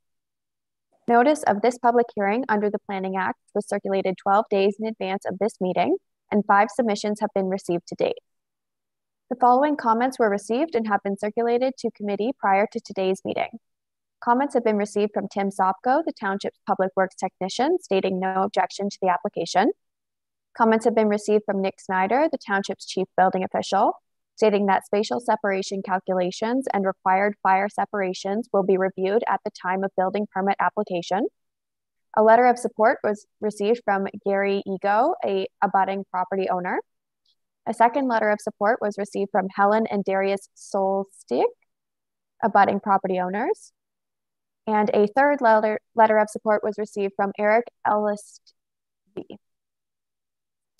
Staff have prepared a detailed report for committee's consideration and have recommended that the application be approved subject to the following: that the 2 existing sheds be removed as intended, and that a site plan agreement be entered into along with securities for retention of vegetation and plantings to revegetate the shoreline buffer and side lot lines. Staff have no further comments at this time and are happy to answer any questions from committee. Thank you. Thank you very much, Ms. Crowder. And is the applicant or applicant's agent here wish to speak on this?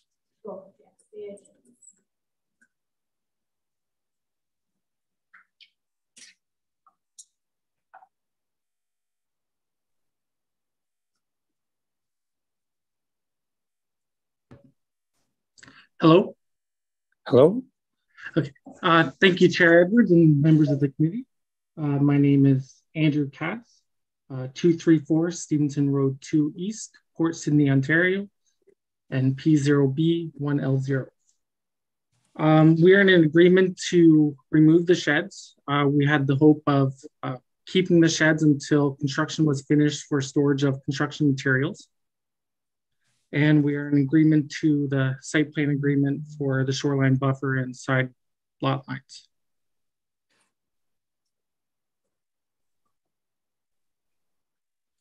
Okay. Is anything else you'd like to say? We'll just note that the existing lot coverage, as it is over the 8%, it's still less than what's existing. And the side yard setbacks, they are still encroaching, but they are less, oh, sorry, they are more than what's existing for the setbacks. Okay, thank you. Is there anyone else here who wishes to speak in support of this? Anyone in opposition?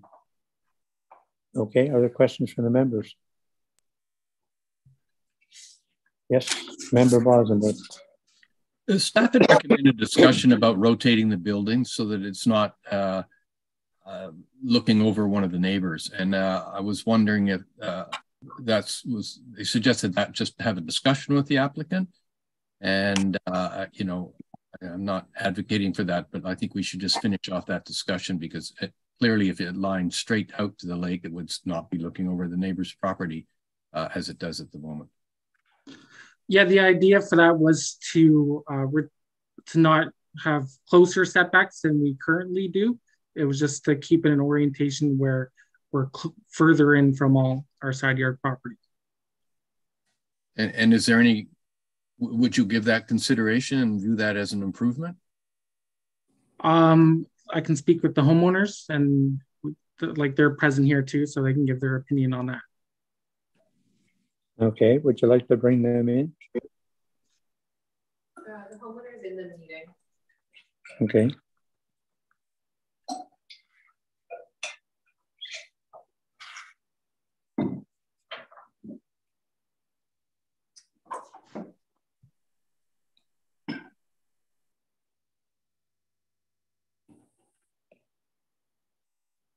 Hello?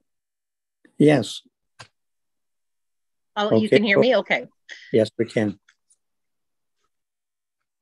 Yes, good morning to the members and to you, Chair. I'm fine if the building is turned.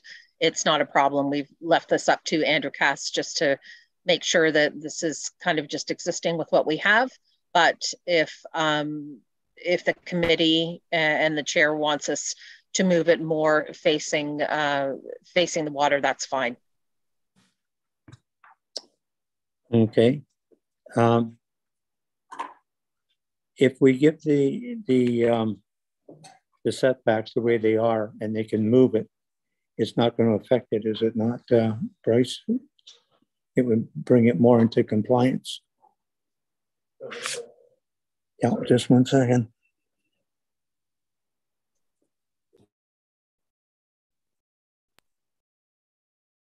Okay. Thank you, Chair Edwards. Yeah, the orientation of the proposed or the existing and proposed dwellings in relation to the neighboring property was something we noticed while we were on site, and you can see it in the photos included in the staff report. Would note that it's not an ideal situation, but in this case, we noted that the setbacks are improving and that both neighbors are in support. As per our report, I would note that a change such as a reorientation of the building itself, it may alter the setbacks that were circulated as part of the public notice. And if committee's looking to alter that design, reorientate it, in other words, then it's likely that an adjournment would be warranted. And as part of that process, staff would have the time to get into the details and determine whether any changed or reduced setbacks or additional relief would be required. And it may be that the application is required to be recirculated, but you know, it's not ideal if that's the direction that committee's taking to try to attempt to do that on the fly. It's just a lot for staff to consider. Thank you.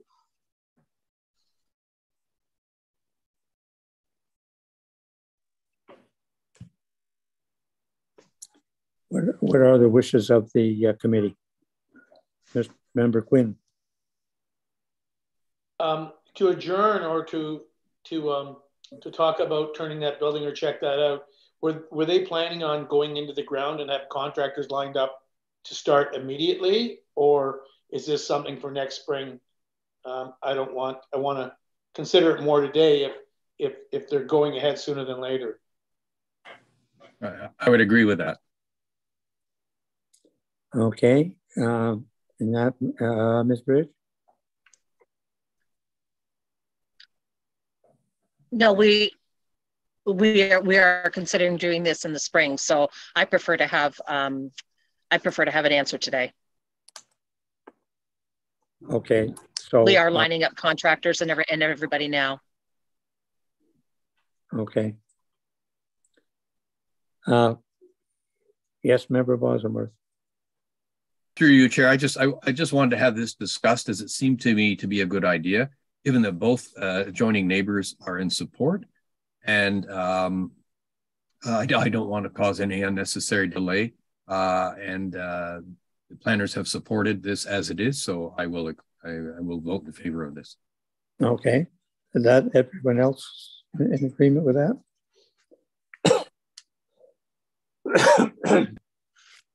Excuse me.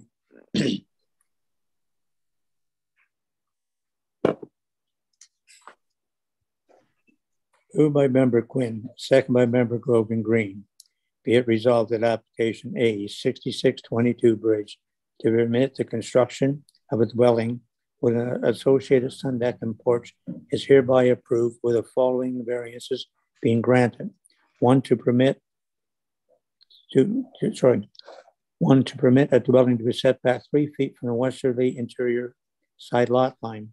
2, permit a dwelling to be set back 8 feet from the easterly interior side lot line.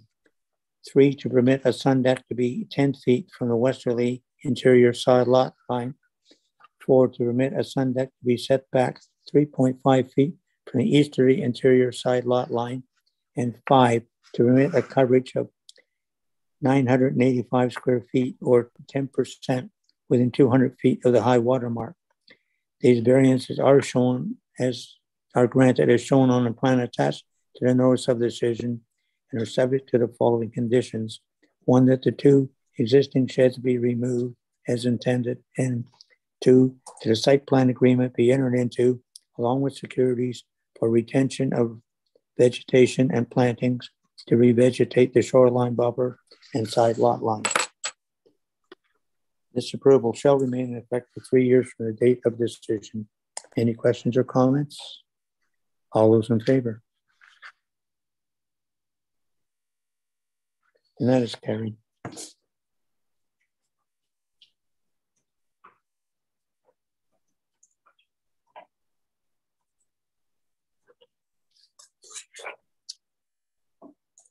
Okay, and the next one is A 7022, Graham, and that's Mr. Sawyer.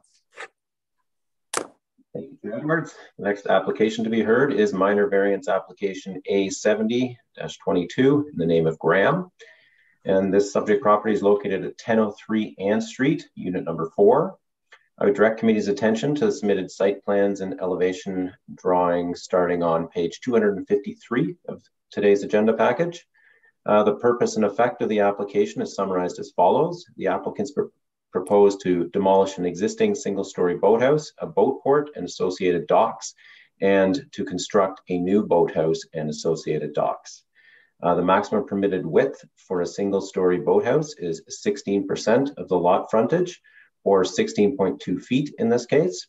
The existing boathouse and boat port have a cumulative width of 32 feet, and the proposed boathouse has a width of 26 feet. Although this redevelopment represents an overall improvement, the proposed width is greater than permitted, and a variance of 9.8 feet is therefore requested. In cases where a single-story boathouse without roof that is capable of being used as a sun deck has legally existed since prior to 2005, the minimum side yard setback is 30 feet instead of 45 feet. In this case, the applicant's agent has advised that the roof was used and was capable of being used as a sun deck, but is no longer structurally sound and therefore is currently not used as a sun deck. In this case, the proposed boathouse is to be set back 13.6 feet from the easterly side lot line, and a variance of 16.4 feet is requested from the 30-foot setback. The side yard setback from the westerly side lot line projection is 45 feet, as the proposed boathouse is to be 35.2 feet from the side lot line projection. A variance of 9.8 feet is requested. And similarly, the minimum side yard setback for the proposed dock is 27 feet from the westerly side lot line, as the proposed dock can be set back from the westerly side lot line by 23.4 feet. A variance of 3.6 feet is requested. And notice that this public hearing was circulated 10 days in advance of today's meeting in accordance with the Planning Act. Please note that after the public notice was circulated, a further review of the application revealed that not all required variances had been described in the notice. Although all required variances are described in the staff report, and I've mentioned each of them here today, staff would recommend that a decision on the application be adjourned and that a revised public notice be circulated at no cost to the applicant, and that a second public meeting be held at a future Committee of Adjustment meeting. To date, 5 comments have been received, all of which have been submitted to committee in advance of today's meeting. Actually, there's one more that's come in, but I'll explain that here. The Township's Development Services and Public Works departments have both advised that they do not have any concerns. A submission was received from Gid Morrison from 1003 Ann Street. I don't have the unit number, but it's a couple of, there's one intervening property between Gid Morrison's and the subject property towards the east. And the letter is in support, and Mr. Morrison explains that he assisted with construction of the boat port in 1983 to confirm that it has been in that location for a long time. The next 2 submissions are related primarily have to do with the sun deck use of the existing boathouse, and one of these submissions, one of these was received an hour ago and has therefore not been provided yet to committee. So I'm going to just read both of these. A submission was, so the first one is from Stephen Bloomberg at 1003 Ann Street, Unit 6, which is the abutting property to the east, and it reads as follows. Last night, I received an application for a minor variance to my neighbor's dock and boathouse. I see that there is a public hearing scheduled for November 7th. While I haven't had a chance to thoroughly review the application in detail yet, I would like it noted that the applicant's claim of a previous rooftop sun deck seems erroneous. I have not seen it used as a deck. It has no real railings, nor does it seem that the existing structure could support any weight. Please see attached picture for your reference of my family and their existing boathouse in the background from a few years ago. And I'm a seasonal resident and cannot take a current picture. I might have other objections as well, but I request that it go on the record, as I will not be able to attend the meeting in person or online on November 7th. And I request to be copied on any future notices on this proposed variance. And that is signed Stephen Bloomberg. And then the submission that was received this morning is again from Gid Morrison, and at Unit 8, 2 properties to the east. And in his second submission, he writes, I'm providing some additional input to the application for minor variance to the Graham dock and boathouse. See the email chain below identifying that the boathouse was not used as a sun deck in the past, which is not accurate representation. I have known the Grahams since 2005. After they purchased the property, the boathouse was used regularly as a sun deck. In fact, I have been on the rooftop myself on a number of occasions. I do agree that in recent years, the rooftop was not used as it is no longer safe to be on the roof. Overall, I have no objections and am in favor of the minor variance as proposed, which is positive for the neighborhood. And that's signed Gib Morrison.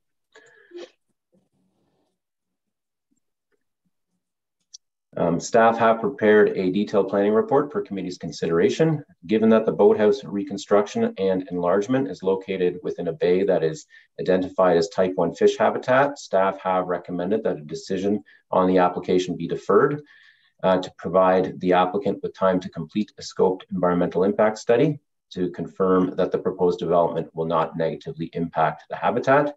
And in addition, as mentioned previously, staff have recommended that the public notice be recirculated with a list of all the required variances. And I have no further comments at this time, but I'd be happy to answer any questions. Thank you.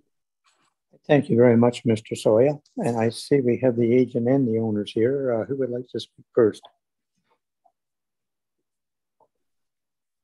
Good morning, committee. Thank you for having us today. So first, I think it's important to kind of discuss how this all unfolded. So when I first met the Graham family, they indicated to me that they were sick of this boathouse that's starting to fall down and trying to upkeep it and whatever else. They're like, you know what, we put too much time, too much money into trying to upkeep it. It's time to just rebuild from scratch. So what's it take to rebuild exactly what's here? So looking around the property, there's a 22-foot wide boathouse that comes out 35 feet from shore. And then there's also an 8x10 boat port at the end of the dock that's currently at 55 feet from shore.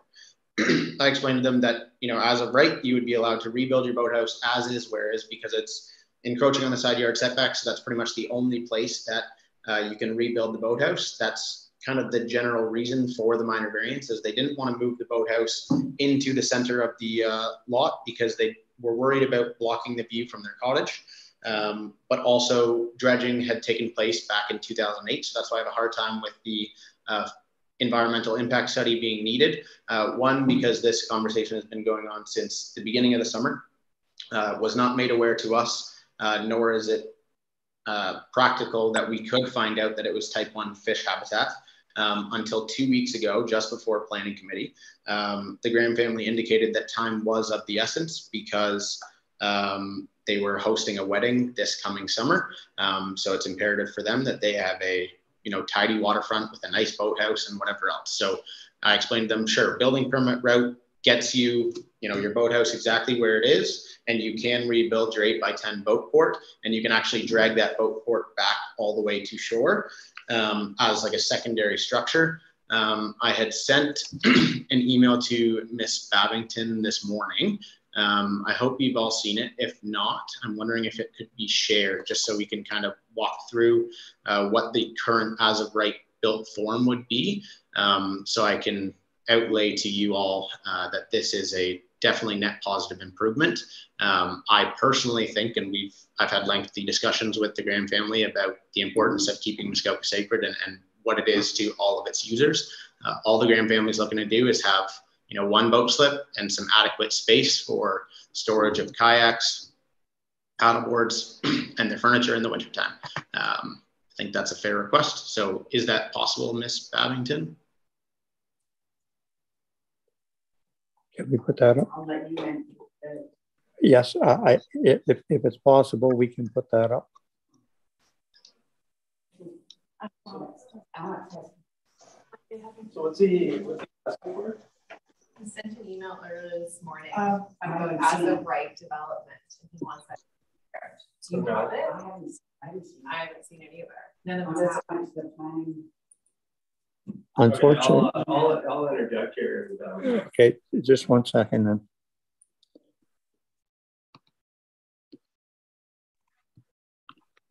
Thank you, Chair Edwards. Mr. Soya, did you receive the email that Mr. Donaldson is indicating that he sent? And if you have, would it be possible to share that attachment? Sorry, I did send it to Ms. Babington, but I'm happy to forward it to Sam right now. I have not yet received it today.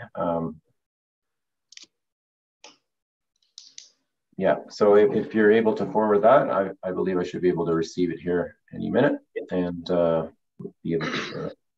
That's sent to you now. Sorry, Sam. I found it. I sent it to Alex. Okay.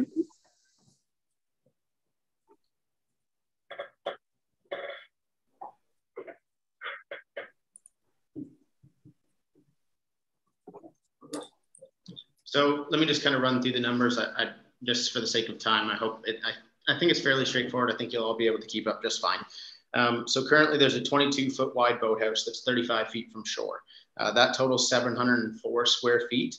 And then the 8x10 boat port that's currently there that could be brought all the way back to shore, maintaining that 55-foot projection from the lot line, could be brought back, making it 60 feet long, which is an additional 600 square feet, totaling, between both boathouses and between the boathouse and boat port, we'd now be sitting at 1,304 square feet. So yeah, if you could just zoom in on that bottom section, Sam, where the boat is, that would be great. Oh, Sam's got it on there now. Yeah. And so as I outlined, time is of the essence for the Graham family. Unfortunately, we didn't know an environmental impact study was necessary for this type of application because there's no way for us to know that it's type 1 fish habitat.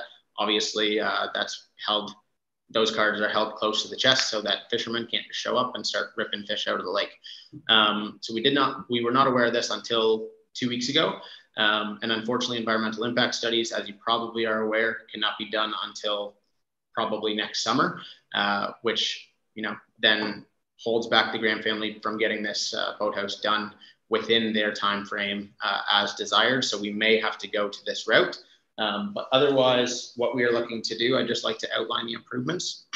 We are going from a 9-foot side yard setback to the east to 13'6". The one-time dock and boathouse extension is only taking place from the 15-foot side yard setback, being brought out within the 50-foot setback from shore. And then the reason for the minor variance on the extension of the dock to the west, that small triangular piece, this is just the regular application now, Sam. It's not the current one that's on the screen. So the only reason for that is the projection, because it's quite a skewed angle, tying into itself. So we're dropping from a 32-foot wide boathouse, or cumulative width of boathouse and boat port, to 26 feet wide by 50 feet from shore, which is a total of 1,170 square feet. So we're 130 square feet less than our as of right proposal. That would be kind of our alternative. And we also have an improvement of 4 feet on the side yard setback. If the minor variance did not go through, we would be forced to build the boathouse 9 feet from the side yard as current. And yeah, if you have any questions, I'm here to answer them. I would just like to bring to light one of the paragraphs from Sam's report. Table 2 on page 13, section B.4.2, waterfront objectives and character as it relates to the official plan, to ensure that built form does not become concentrated or dominant the waterfront to the detriment of natural form. So the importance here in my mind is that, we're currently looking at a position where we have two structures on one singular dock. One is 10 feet wide by 60 feet long, and the other is 22 feet wide by 35 feet long. In my opinion, that is not something that probably any of us want to see in the township. The Graham family is on board as well, despite the fact that it does give them more square footage and a closer side yard setback. They would prefer to drop it to a 26-foot wide boathouse so that everything can all be incorporated into one building. All they're looking for is one single boat slip. And they're also looking for some indoor storage of their stand-up paddle boards, kayaks, and a place to store their furniture in the wintertime. So I hope I've answered everything preemptively. It's quite hard to kind of get everything laid out front, but if you have any questions, please ask. I would also encourage you to, if you have any specific requests that you would like to see in our application and in our proposal, please make those requests known to the Graham family. They are quite willing and able to kind of negotiate and find some common ground of what you'd like to see. But we do see this as a beneficial thing for the township.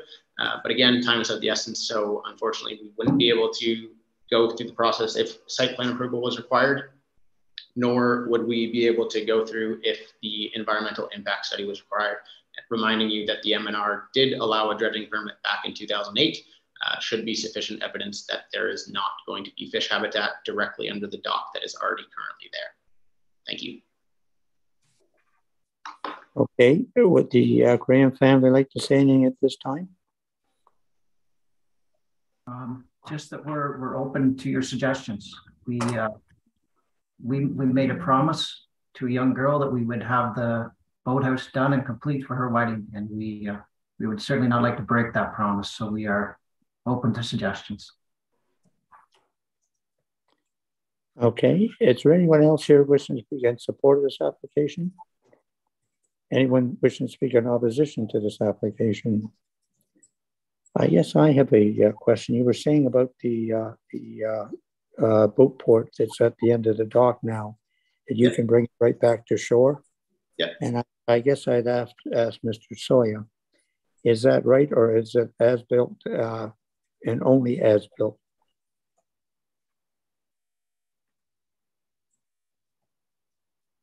Thank you, Chair Edwards.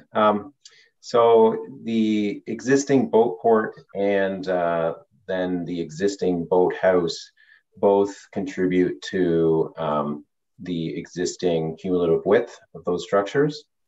So that is the current envelope of those shoreline structures. And if they're, in terms of needing relief from the width, there is no relief that would be required for that. So they would be able to rebuild, as of right, a boat port that, in accordance with our zoning bylaw, that would stretch back to the shoreline. That is correct. Okay, I just wanted to make sure, just so the committee knew. Okay, are there questions from the committees or any comments?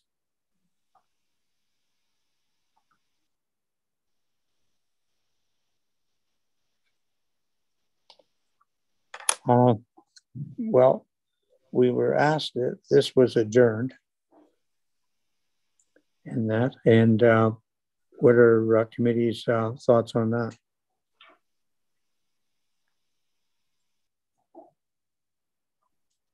Anyone? Yes, Member Quinn. If the proper information wasn't circulated and the neighbors haven't had a chance to comment, is that not, by going ahead today and adjourning, is that not opening up a can of worms or problems for us to make a decision today? Mr. Sharp, just a second.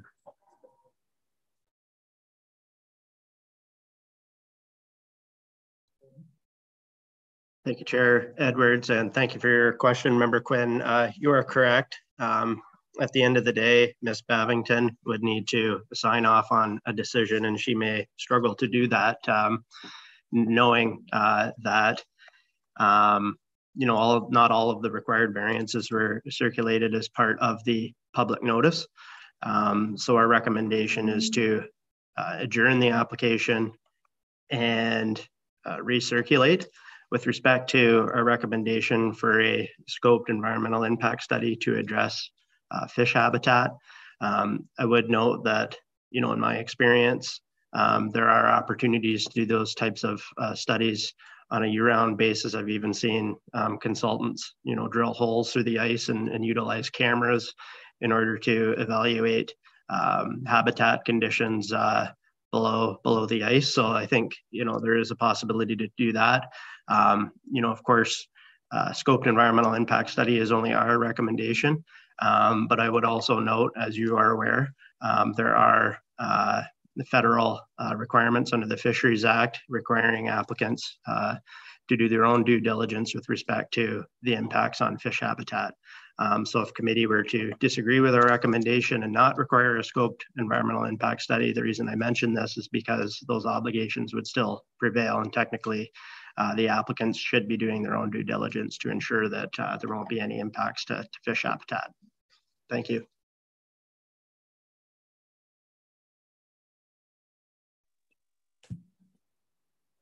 Okay. Does that answer your question, Member Quinn? Okay. Member Green.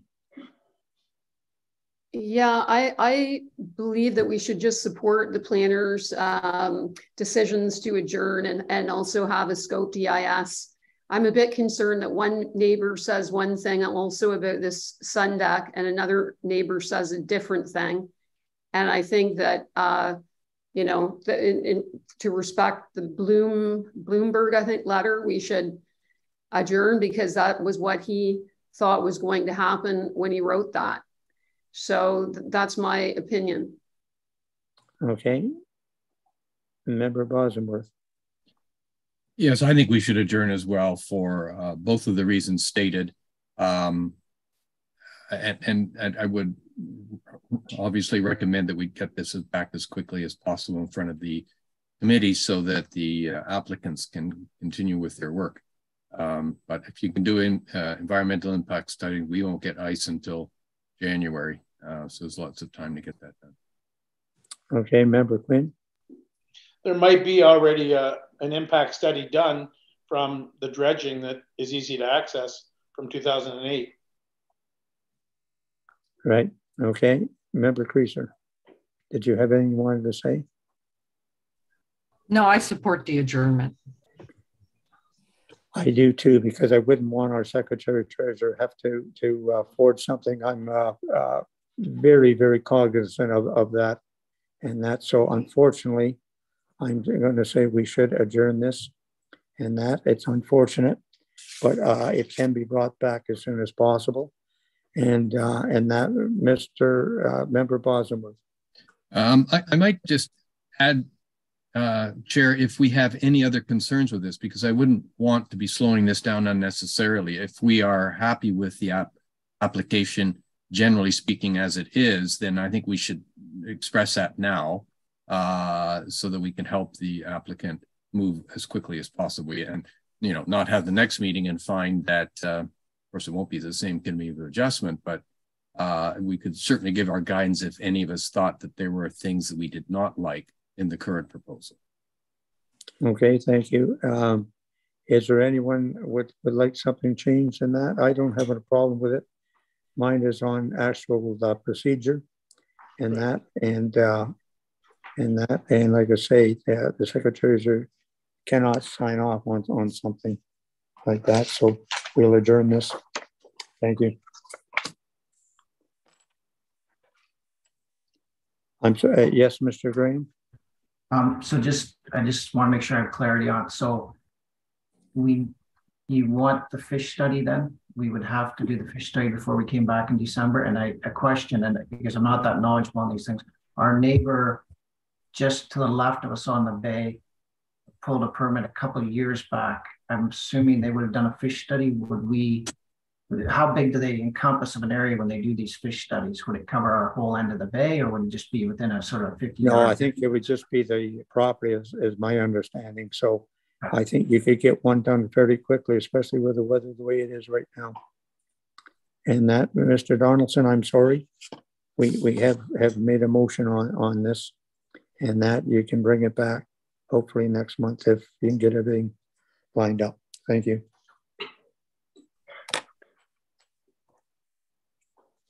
And the next one is A7122 Gooder Shaw, and that's Ms. Crowder. Thank you, Chair Edwards. The next application to be heard is minor variance application A7122 in the name of Goddard and Shaw. The subject lands are known municipally as 1045 Cherokee Crescent. I would direct committee's attention to the submitted site plan on page 273 of the agenda package. The purpose and effect of the application is as follows: to construct a single-story boathouse with a rooftop sun deck on an existing dock. Notice of this public hearing under the Planning Act was circulated 11 days in advance of this meeting, and 2 submissions have been received to date. Comments have been received from Tim Sopko, the Township's Public Works Technician, and Nick Snyder, the Township's Chief Building Official, both stating that they have no objection to the application. Staff have prepared a detailed report for committee's consideration and have no objection to the application. Staff have no further comments at this time and are happy to answer any questions from committee. Thank you. Thank you very much, Ms. Krauser. Is the applicant or applicant's agent here wishing to speak on this? Okay. Good morning, Chair Edwards and committee members. My name is Jessica Coker, 5 River House Lane, Huntsville, Ontario, P1H2J3. I'm representing the owners of this property. I don't have anything further to add, but I am available and here to answer any questions. Thank you. Okay, thank you very much. Is there anyone else wishing to speak in support? Opposition? Okay, questions from the members?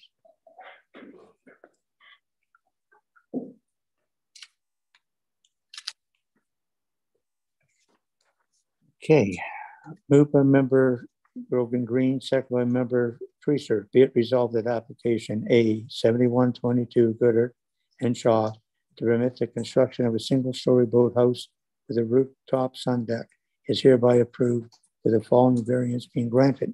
1, to permit a single-story boathouse with a rooftop sun deck to be 38 feet from the northerly side lot line projection.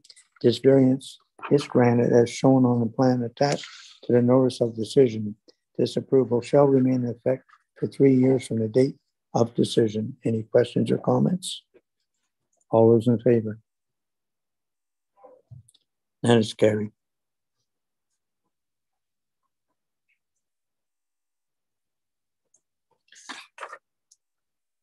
Okay, and the next one is a 7622, and that's Emily Crowder. Busy day. Thank you, Chair Edwards.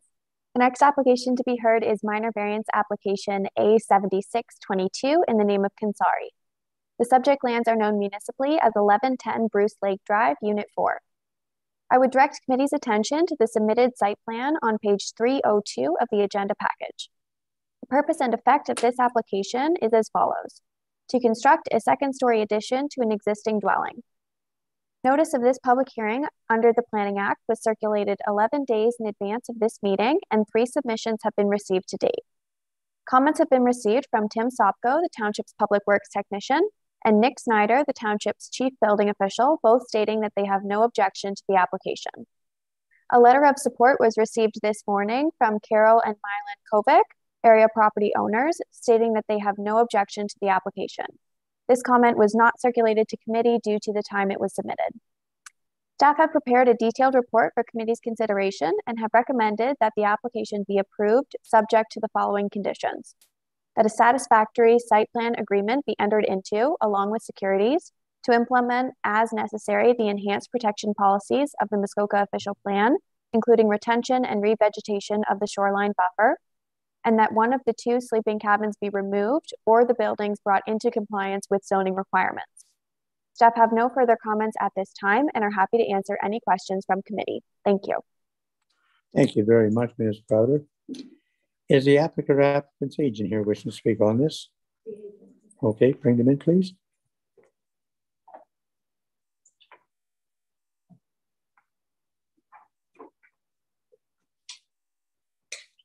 Good morning, Mr. Edwards and committee. Can you hear me? Yes, I can. Okay, sorry, I'm not sure why my camera's not working here. My name is Lindsay Kachuk of Bailey Designs, located at 172 Dunlop Street West in Barrie, Ontario. I'm acting as agent for Mr. and Mrs. Kansari. Our client is looking to construct a second story for their existing cottage. We are seeking from the side yard setback requirement of 15 feet. The existing cottage is 11.665 feet from the southwesterly lot line. The variance requested is for 3.335 feet. I did send in a slideshow. I don't know if that's being shown.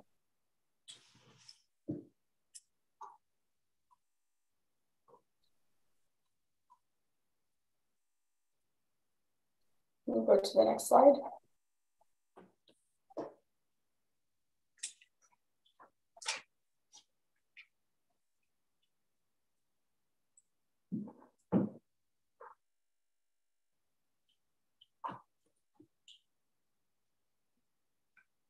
Here's the location of the property on Bruce Lake.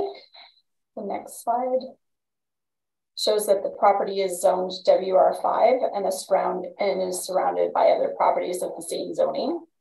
Next slide. There's a large vegetation buffer on both sides of the cottage that provide privacy for the neighboring properties and maintain their enjoyment. By adding the second story addition, we will mitigate any site alterations or the need for removal of trees. Next slide, please.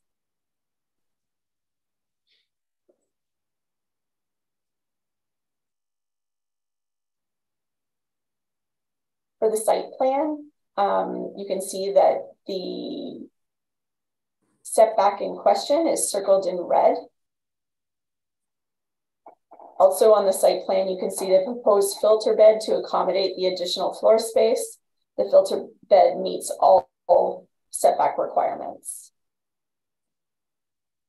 Next slide, please.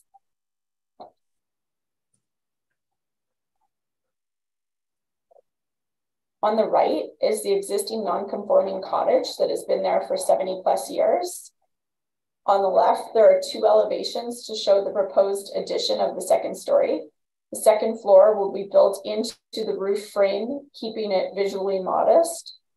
The addition of the second floor is to accommodate the 3 bedrooms on the main floor to allow for more room for this growing family. We believe this is a reasonable application and is minor in nature. Thank you for your time, and I'm here if you have any questions. Great, thank you very much. Is there anyone else wishing to speak in support? Anyone in opposition? Questions from the members? Yes, Member Quinn.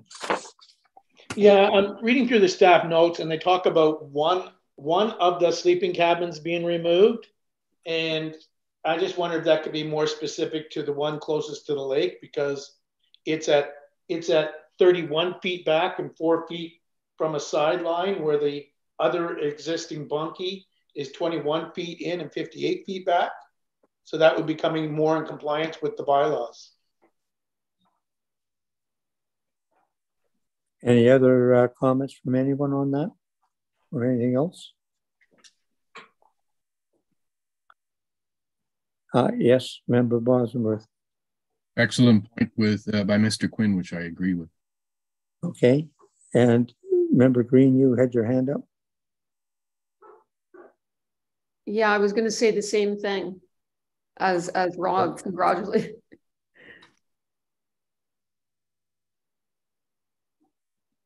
Okay.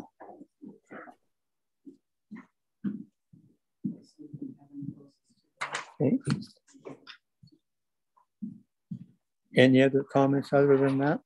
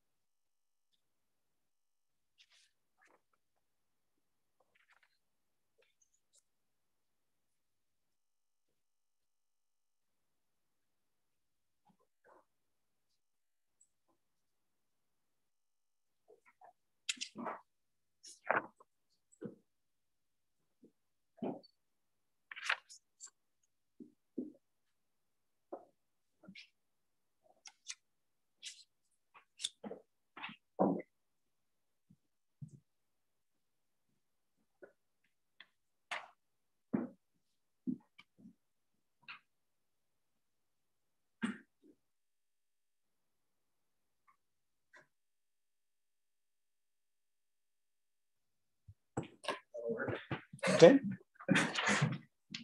Thanks.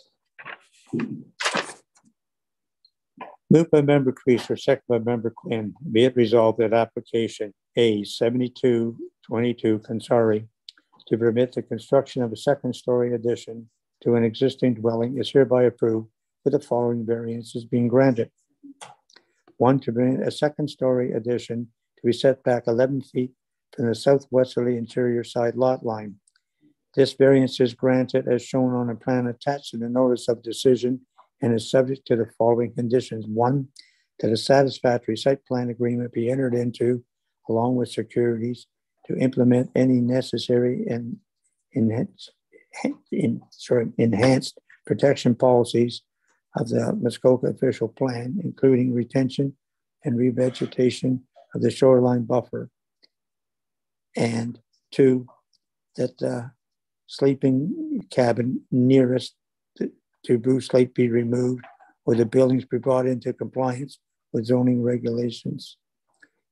And this approval shall remain in effect for 3 years from the date of decision. Any questions or comments?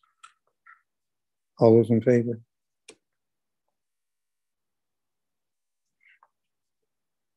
That's carried.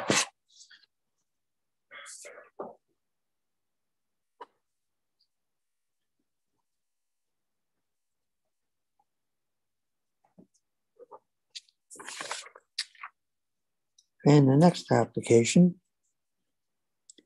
is A7722, Forfar and Forrester. And that is Ms. Walker. Thank you, Chair Edwards. The next application to be heard is minor variance application A-77/22 in the name of Forfar and Forrester. The subject property is known municipally as 1125 Trafalgar Bay Road, Unit 2. I would direct committee's attention to the submitted site plan on page 323 of the agenda package. The purpose and effect of the application is summarized as follows. The applicants propose to construct a 2-story garage with a sleeping cabin in the 2nd story.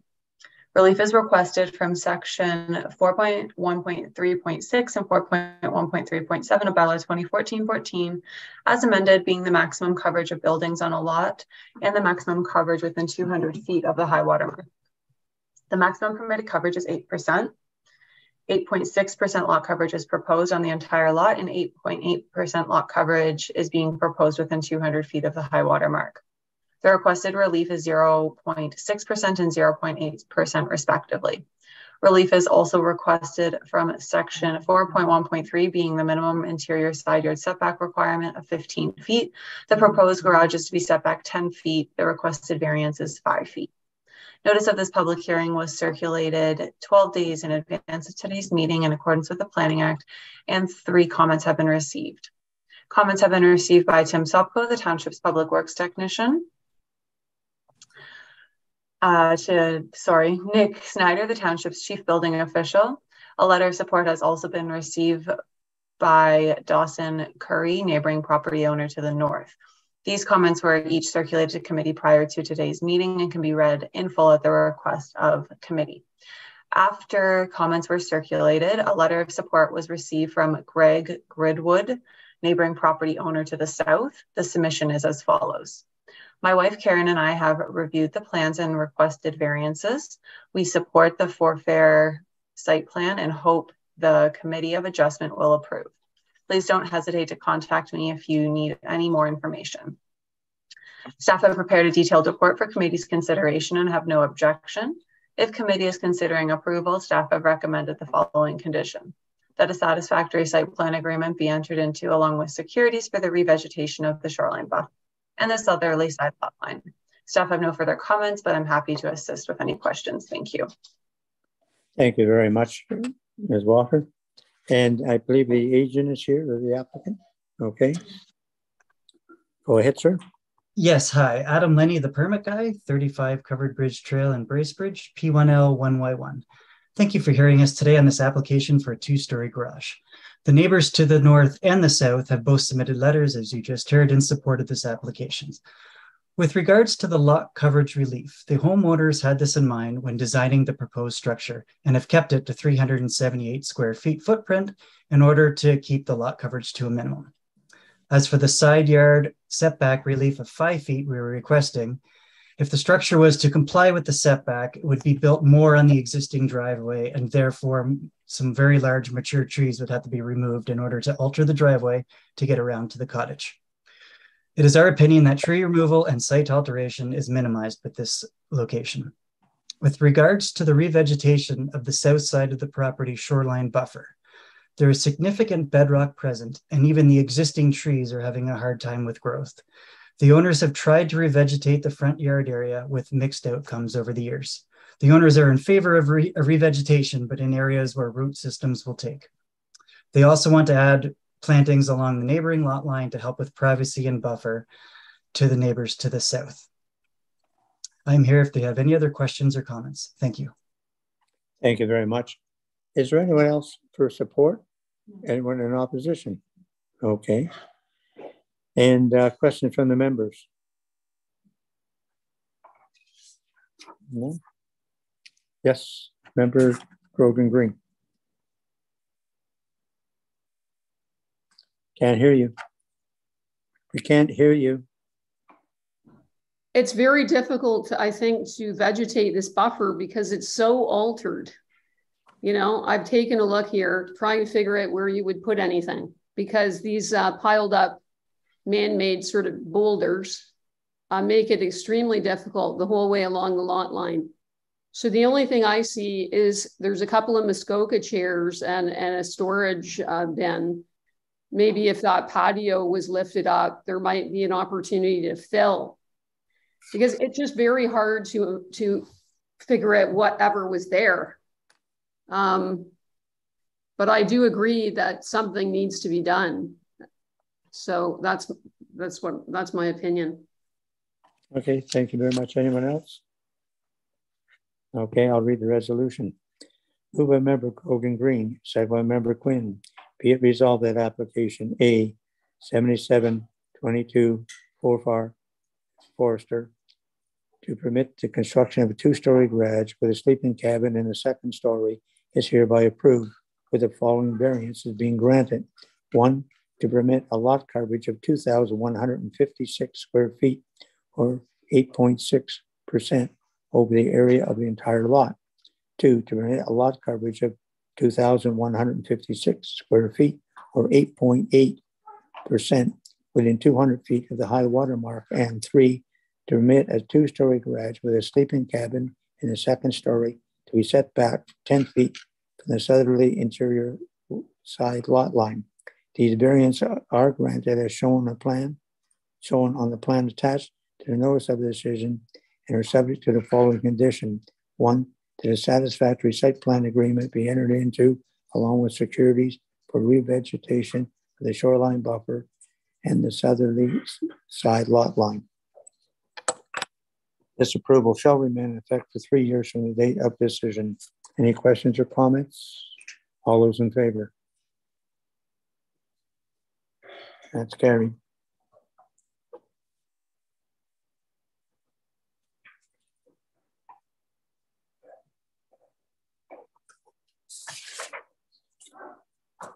Okay, and the next one is A 7922, and that is the Lake Joe Property Limited, and that is Ms. Walker.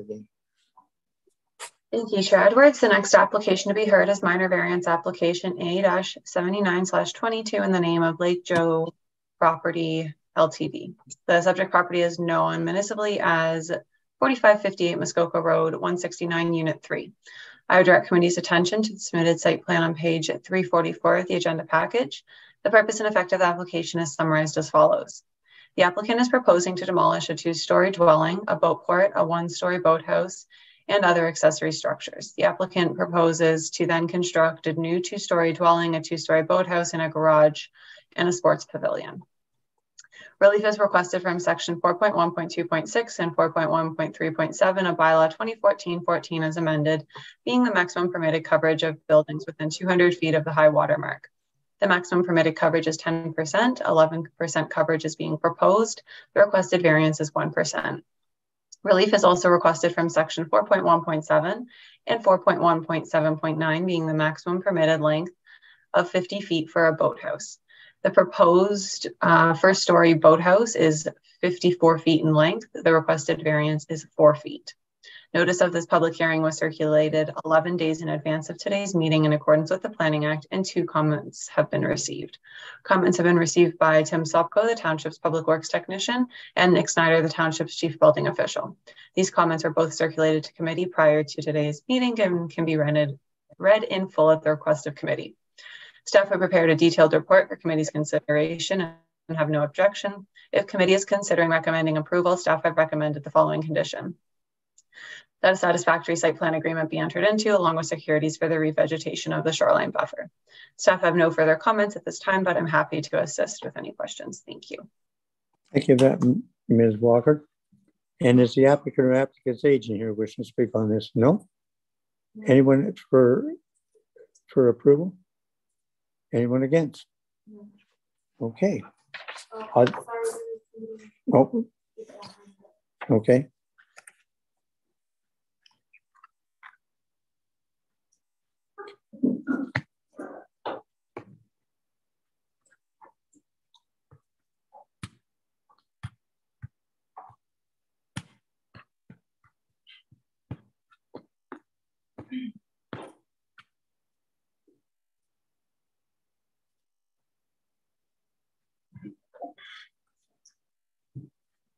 Okay, are they coming in?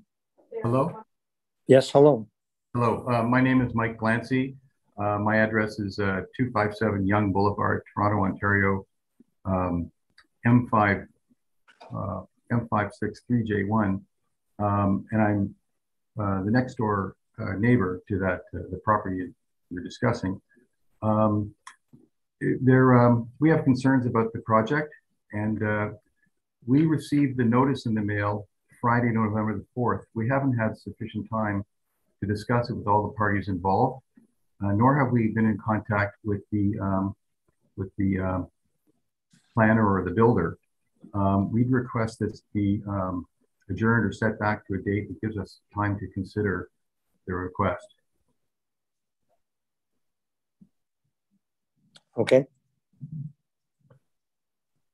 Okay, anything else you'd like to say?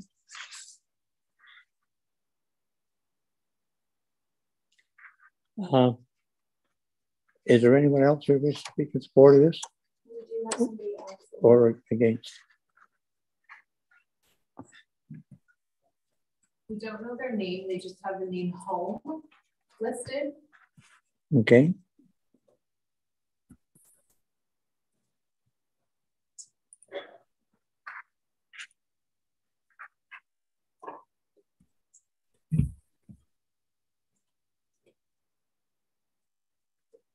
Yes, go ahead.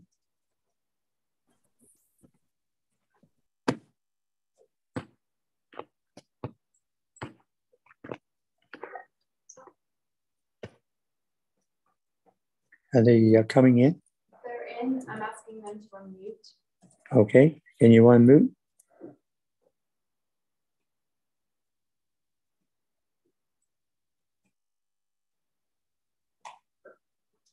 Hello, are you there? If you could unmute, that would be great.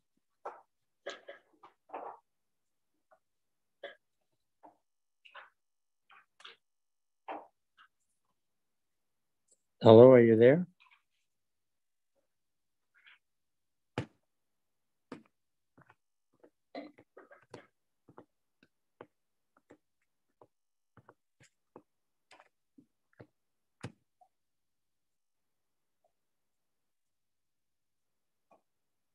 Hello. Hello? Yes, go ahead. Yeah, I was just speaking. Was I muted? I'm waiting for someone else to come on. I was waiting for someone else to come on, I believe. Who is this speaking now, Mr. Clancy? This is Mike Glancy speaking, yes. Right. Yeah, and you've already stated what you wanted to state? Yes, thank you. Okay, there was someone else that we were trying to bring in. They're not there now? They're not unmuted. Okay, are there questions from the members? Yes, Member Bosworth first. I would just be interested in what the kinds of concern Mr. Glancy has, because I'm not sure that this is going to get delayed, adjourned. And so I'd just be interested if he could express some of those concerns. Okay. Mr. Glancy, could you express your concerns?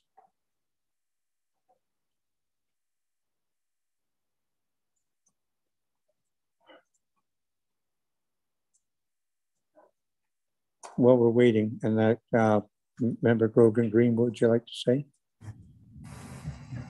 I thought, can you hear me? Yes, I can. Okay. I just was a little concerned about the way this deck cantilevers and goes beyond the dock. I think it's hard for me to understand some of the drawings. And so I was wondering about that. And then also I really, that there's such a huge amount of dock in behind these boat slips. I don't really have a lot of sympathy for the fact of, oh, sorry, we built the boathouse, built the docks bigger than they should be. I don't have any sympathy for that. I think that I personally don't go along with a variance of 4 feet for the docks.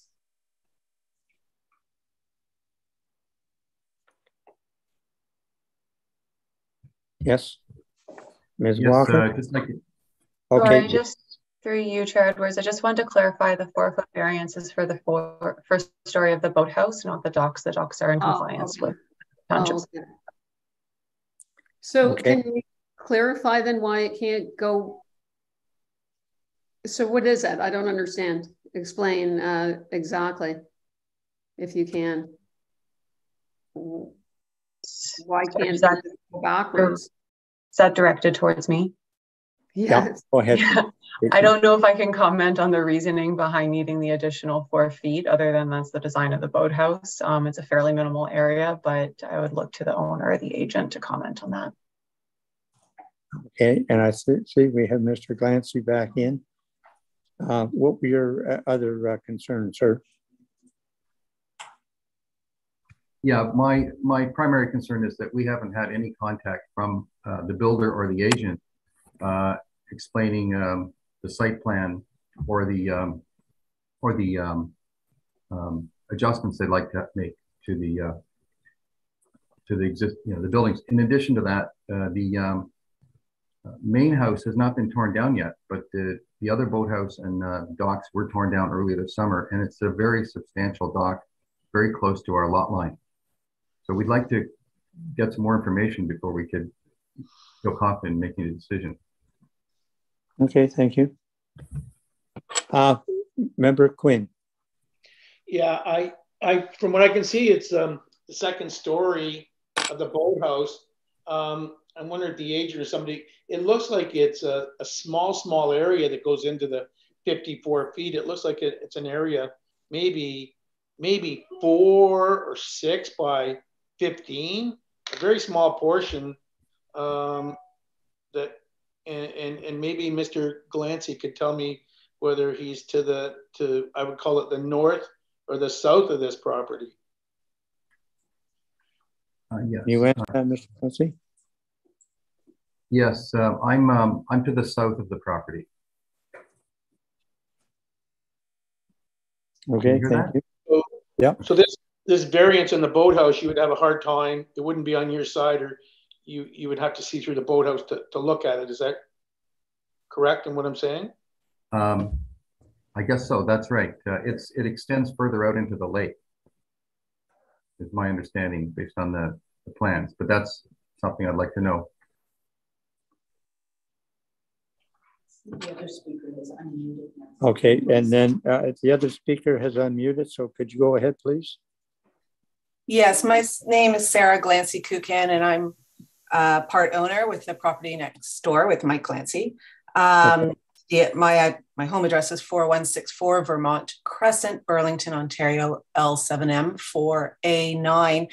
And I just want to agree with what Mike is saying. And if you could see this property with your own eyes, you would see even before the boathouse is built, it's extremely close to our dock space, to our property line. And we have, well, safe navigation is in question, how the boat slips are angled and directed to our property. And because we've only just received the letter on Friday, we really do request more time to properly look at the plan and understand it.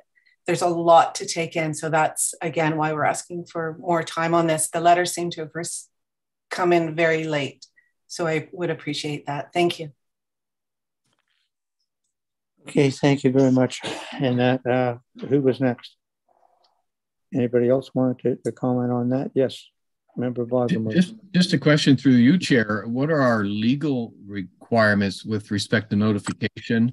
I want to be as fair as we can to the Glancies, but I don't want to also get us into a legal problem where proper notice was given and the applicant could, you know, The notice was sent out. It was a difficult time about unnecessarily delays.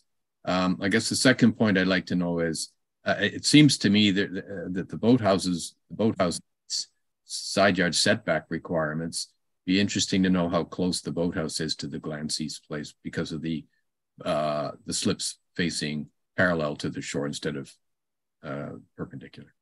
But they haven't asked for a anything as far as that, so it must meet the regulations. But if I just to clarify, if the Glancy's boathouse is very close to to the shoreline, then, you know, bringing the boats in, if they got a significant boathouse there as well, it could be a problem. It's just the drawings don't show the position of the neighbor's boathouse. Okay, Member Quinn. Yeah, it has a funny lot line that goes out on an angle. So I would say that, I mean, right now on the angle that is detriment to this property, the corner of their boathouse itself is 49.5 feet. So I would have to think that the neighbor's boathouse is closer to 100 feet away. Okay, that's fine. And just a second, and we'll bring the Secretary Treasurer in.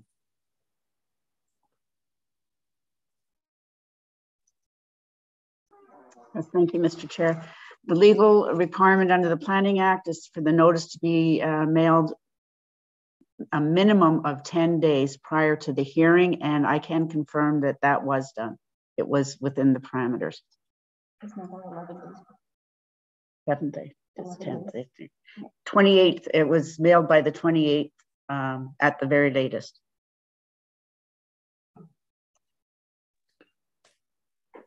Thank you very much. It's hard to say what Canada Post does with mail, but it was sent out legally. So that's the answer to that question.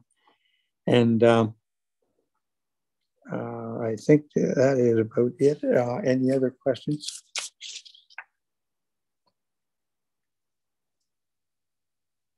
Okay.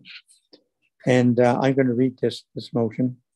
Moved by Member Grogan Green, second by Member Creaser. Be it resolved that application A 7922 Lake Joe property limit to permit the construction of a 2-story dwelling and a 2-story boathouse is hereby approved, with the following variances being granted. 1, to permit a lot coverage of 6,961 square feet or 11% within 200 feet the high water mark. And 2, to permit a boathouse to be 54 feet in length. These variances are granted as shown on the plan attached to the notice of decision and are subject to the following condition: that a satisfactory site plan agreement be entered into along with securities for vegetation of the shoreline buffer.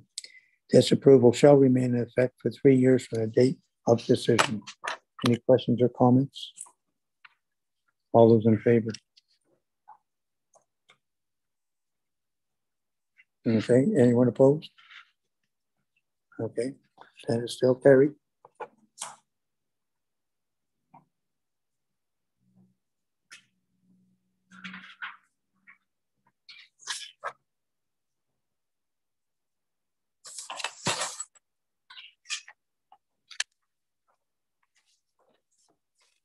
The next application is A 8222, and that is Ms. Mulholland.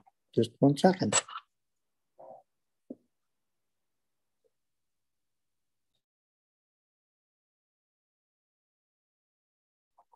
Thank you, Chair.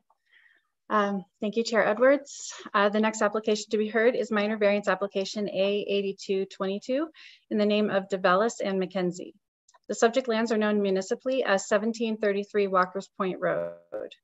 I would direct committee's attention to the submitted consent sketch, or excuse me, the submitted site plan on page 375 of the agenda package.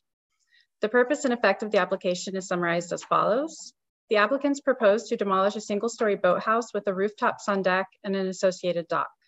The applicants also propose to construct a single-story dwelling with a covered porch and a waterproof sun deck area with storage underneath, a sleeping cabin, and a single-story boathouse with a rooftop sun deck and associated dock. A variance is requested to permit the lot coverage within 200 feet of the high water mark be 4,182.4 square feet, or 11%, where 3,803 square feet, or 10%, is required. A variance is also requested to permit the maximum cumulative boathouse width to be 32 feet, where 24.6 feet is required. A variance is also requested to permit the minimum side yard setback for a boathouse with a roof capable of being used as a sun deck to be 11 feet, where 30 feet is required.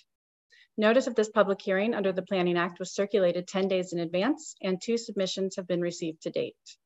Comments have been received from Nick Snyder, the Township Chief Building Official, and Tim Sopko, the Township's Public Works Technician. These comments were circulated to committee prior to today's meeting and can be read in full at the request of committee. A submission from the applicants was received yesterday, Sunday, November 6, 2022, as the applicants are not able to attend today's hearing. The points in their letter can be summarized as follows. Their intent is to maintain the integrity of Muskoka by pushing the cottage and bunkie further from the lake to not crowd the shoreline or impact their neighbor's line of sight. Their intent with narrowing the dock is to expose more shoreline and further minimize the impact to neighbors. They have met with neighbors and incorporated their ideas and suggestions in their proposal. They have strived to create plans that are both considerate to neighbors and in keeping with the Muskoka aesthetic. Staff have prepared a detailed report for committee's consideration and have no objection. If committee is considering approval, staff recommend the following condition: that a satisfactory site plan agreement be entered into along with securities for vegetation retention and revegetation of the shoreline buffer. Staff have no further comments at this time and are happy to answer any questions from committee. Thank you.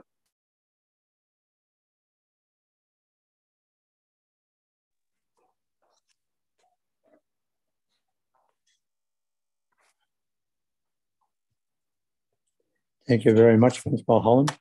Is the applicant or applicant's agent here wishing to speak on this? Okay, bring them in, please.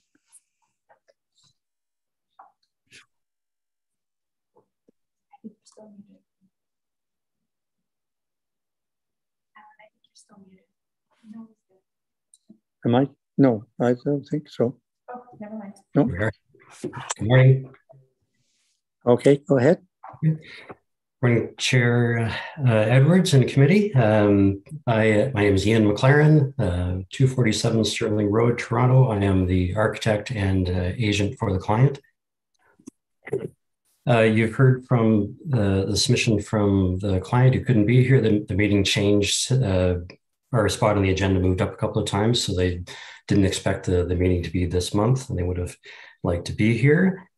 Secondly, there was, Rachel, did you get an email from the neighbor? I believe they emailed it on Friday. I just received, sorry.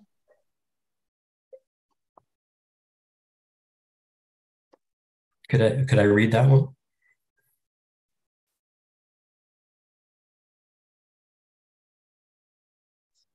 Apologies, thank you, through your chair.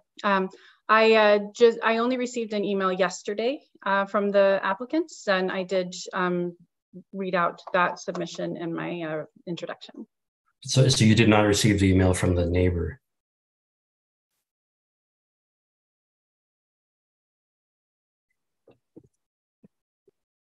Yeah. Could I, may I read that out to the committee? I believe it was read, is it? I didn't receive an okay. Yes, you can read it out. Thank you. So this is from the email is Joe Moher, which is Joe and Mary Moher. Hello, Rachel. I'm writing on behalf of Julia DeVellis and Daryl McKenzie concerning their minor variance at 1733 Walker's Point Road. We are their neighbors to the left when facing the lake. We've cottaged at this location, 1711 Walker's Point Road, since the early 80s and enjoyed Daryl and Julia as neighbors for the past 8 years. During the past year, Julia and Daryl have been planning and sharing with us what they envision as their dream cottage and boathouse. We are very aware of what they have decided to do, often to the finest detail, and the source of much animated discussion. Their request for a minor variance is of no concern, a small detail that enhances their project. In the early 2000s, I served on the board of Muskoka Lakes Association and was the president for the years 2005 to 2007, which provided me the opportunity to meet a large and dedicated people at the township office and throughout the community. I was impressed by the work and effort that so many gave to preserving the natural beauty of the Muskoka landscape and the quality of water. By this experience, I can vouch for Daryl and Julia as being responsible lake dwellers and people who have the best interest of Muskoka in mind. Thank you for considering my thoughts and your work on our behalf. Wishing you well, Joe and Mary Mower. Just wanted to make sure that was clear. The neighbors are quite happy with the proposal. I would just add in summary that by locating the cottage and bunkie much further from the lake than the existing dwellings, and by keeping the boathouse within the existing footprint location, and by reducing the existing cumulative dock width, the owners have created the conditions for reducing the visual impact of the new buildings and for rehabilitating that portion of the shoreline where existing docks will be removed in addition to rehabilitating the rest to the requirements of the township. The clients are happy to enter into a site plan agreement. I'm happy to answer any other questions.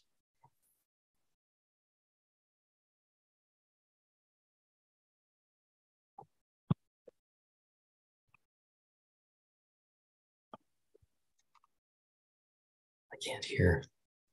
Okay. Hi, thank you, Mr. Chair. Mr. McLaren, this is the Secretary Treasurer. Can you please forward that email to us so that we can formally receive it? Otherwise, we can't acknowledge it. Thank you.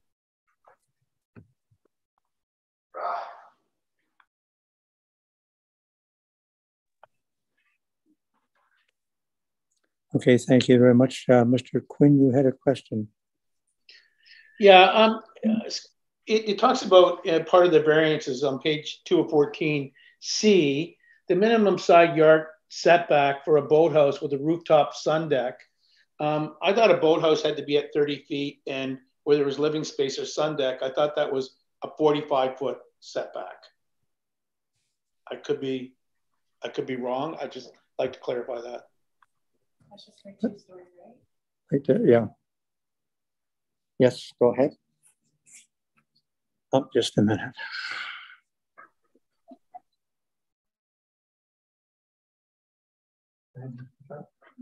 Thank you, Chair Edwards. In this particular situation, there is a existing single-story boathouse with a rooftop sun deck that's considered to be legal non-complying. In other words, it is situated within the required 45-foot side yard setback. So the zoning bylaw, quote unquote, grandfathers this structure to the existing setback or a minimum of 30 feet, whichever is greater, for redevelopment. So in this case, the setback is a 30-foot minimum versus a 45-foot minimum.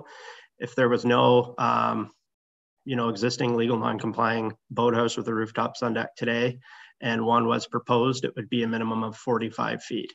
So hopefully that helps add some clarity. It's somewhat technical and not easy to wrap your head around. Thank you. Thank you. That's answered my question.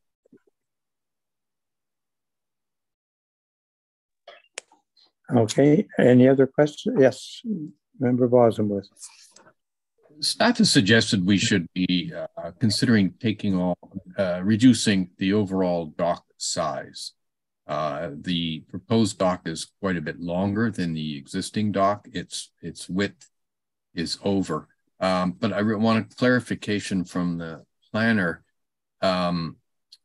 If as a right, they have they can rebuild the dock as is, and do they have the right to build it longer than as is if it's not compliant with the width? Just a minute.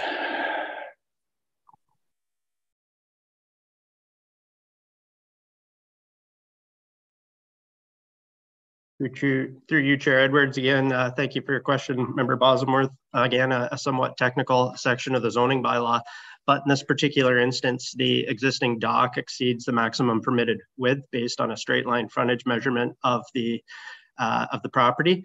So the bylaw would permit an addition in length within the existing width envelope, provided the width of the addition itself does not exceed the maximum permitted width, and provided the addition complies with dock length and required side yard setbacks. So, you know, in our report and in our review of the application, we had noted numerous improvements that are being made as part of this application, albeit some variances are being requested, as we know, but we didn't feel a need to recommend a reduction in the size of the dock owing to those improvements combined with the rights that otherwise exist. So, you know, the applicant is utilizing the provision for an addition in dock length, compliant with all of those requirements that I had just mentioned. So hopefully that provides some clarity. Certainly if committee disagrees with staff and feels that, you know, the dock addition that you see on the site plan is going to dominate over natural form, consideration could be given to a reduction in the size of the dock, be it in terms of length, width, or both. Thank you.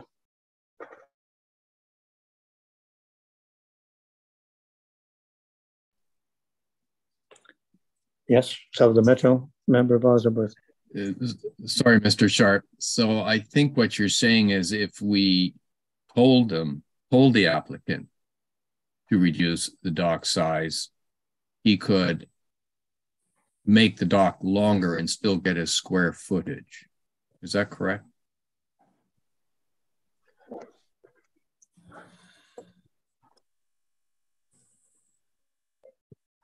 Thank you. I think as of right, the applicant could actually construct a larger addition to the dock as of right. So the width of the addition that they're proposing is less than they'd be permitted as of right. You know, they're making a number of improvements in other areas. For example, of reducing the overall width of the dock as it exists today. So I think in consideration of all of those factors, we didn't feel a need to recommend that the dock size be reduced. Thank you. That answers my question. Thank you.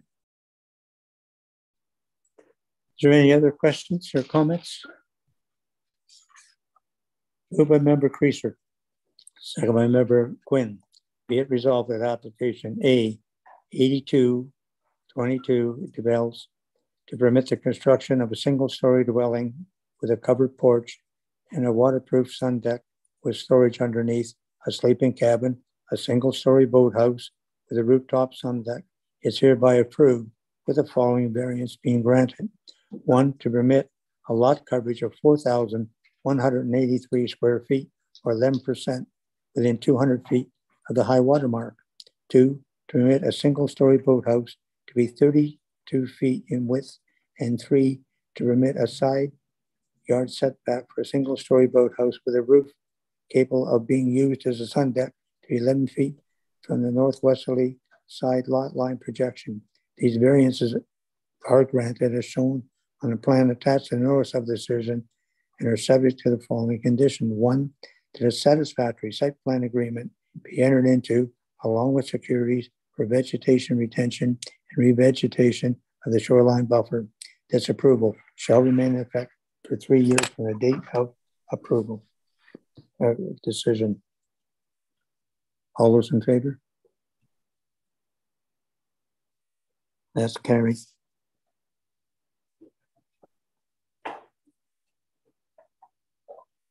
Thank you, committee. And Babington, I will send that letter. Okay, thank you. And the next one is A 9022 McGrath, and that is Mr. Sawyer. Thank you, Chair Edwards. The next application to be heard is minor variance application A 9022 in the name of McGrath. The subject property is located at 1058 Whitings Road, unit number 58.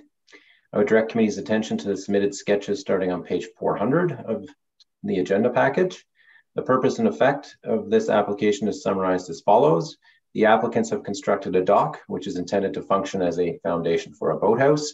The dock exceeds the maximum permitted length for a dock, and 2 variances are therefore have been requested. In the waterfront residential WR1 zone, the maximum permitted length of a dock is 66 feet. In this case, the constructed dock has a length of 69.9 feet and a variance of 3.9 feet. It's therefore requested. The maximum permitted length for the first story of a boathouse is 50 feet. In this case, as the dock is designed to carry a boathouse, the proposed boathouse also extends a greater distance, which in this case is 53.9 feet. Therefore, a variance of 3.9 feet is also requested for the boathouse. Notice of this public hearing was circulated 10 days in advance of today's meeting in accordance with the Planning Act, and 6 comments have been received to date, all of which have been provided to committee in advance of today's meeting. The Township's Development Services and Public Works Departments have both advised that they do not have any concerns, and letters of support were received from owners of all 3 abutting properties. These were received from Ken Ellis and Heather Tulk from 1058 Whitings Road, Unit 56, also from Gordon Baker at Unit 59, and William O'Malley at Unit number 60. A letter was also received from Kelly and Steve Ledger, proprietors of Ledger Steel Systems Incorporated, which is the company that constructed the dock. The letter explains that the dock was constructed at a greater length than permitted due to an inadvertent measurement error at no fault of the owners. Staff have prepared a detailed planning report for committee's consideration and have recommended approval. And I have no comments at this time, but would be happy to answer any questions. Thank you. Thank you very much. Is the owner or agent wishing to speak on this? And I see they're both here. We'll start with Ms. Ledger. Thank you, and good afternoon. You almost made it, Chair Edwards. Yeah. This one over. My name is Terry Ledger, 167 Medora Street, Fort Carling, P0B1J0. I'm the agent for the applicant. So as Mr. Soya has said, this was a measurement error off the pin, so that the dock was pinned by a surveyor before construction started, and the wall of the boathouse was marked in the wrong spot, is what happened. And so the entire dock was constructed from that point, and it's 3 foot 11 inches too far out. At the greatest point, it varies along the shore, but so the whole thing was shifted. So the extra dock is actually at shore. The boathouse isn't bigger, it's exactly the same size. The upper level of the boathouse still complies. The reason that we're here for variance and not chopping off the dock is that because of how this dock was constructed, with the slips parallel to shore, the structure actually runs the other way. So you can't cut it back. And we went to check to see what we could do, but there's a main roll pile right at the edge. So that's 40 feet of water into bedrock. So it's a big deal. So we thought variance would be, I guess, the most sustainable option in this case. Obviously, it would be great cost to the dock builder, and certainly not to Mr. McGrath, but this is where we are. But given the large size of the water frontage, they have a straight line frontage of 430 feet, actual frontage of 560 feet. The boathouse meets all the other requirements and setbacks from the neighbors. It's actually tucked into a little bay if you look at the site plan. So we thought that the impact would be minor, and happy that planning agrees with us. And so we appreciate your consideration. And I believe Mr. McGrath would like to comment as well. And I'm here for any questions. Thank you very much. Mr. McGrath. Good afternoon. Thank you. Yeah, I think Terry summarized everything. It's unfortunate. We felt like we did everything correctly. We hired surveyors, and it's just an unintentional mistake that Steve and team made, and it's a pretty big deal to go change it. So we are fortunate that we have a very private lot. We have I personally talked to all my neighbors involved here, and as you know, they've given me letters of support because it really doesn't have a material impact at all on anyone's line of sight or otherwise. So we appreciate your consideration here, and yeah, that's about it. Thank you very much. Is there anyone else here wish to speak in support? Anyone in opposition? Okay. The questions from the members. Yes, Member Grogan Green. I just want to apologize. When I talked about the earlier application and I was actually getting it mixed up. I was thinking about this application, but I think that Terry Ledger's done a good job in sort of explaining it, and I understand there's neighbor support, so I'm quite all right with this. Okay, thank you. Anyone else? If not, I'll read the resolution. Moved by Member Bosworth, second by Member Grogan Green. Be it resolved that application A9022 McGrath to recognize an as-built dock and to permit the construction of a two-story boathouse is hereby approved with the following variances being granted. 1, to permit a dock to be 69.9 feet in length, and 2, to permit a boathouse to be 53.9 feet in length. These variances are granted as shown on the plan attached to the notice of decision. This approval shall remain in effect for 3 years from the date of decision. Any questions or comments? All those in favor? So that is granted. Thank you. Thank you. And thank you all for serving for the last 4 years. Maybe we'll see you in the next 4 years.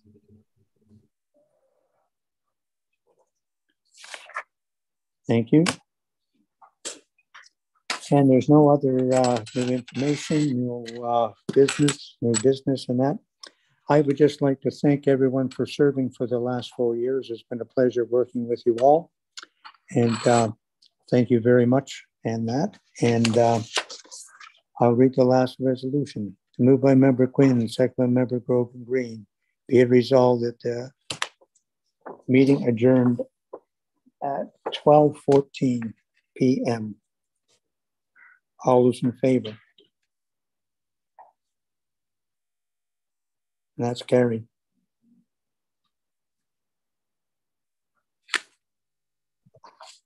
Just want to say thank you to everyone as well for your dedication and service to the community. It's been a real pleasure working with you, and we hope to encourage you to apply, and hopefully we can work together in the future as well. I know Member Bosworth, congratulations on your election. And we'll certainly be working with you, and thank you again. It's been a pleasure.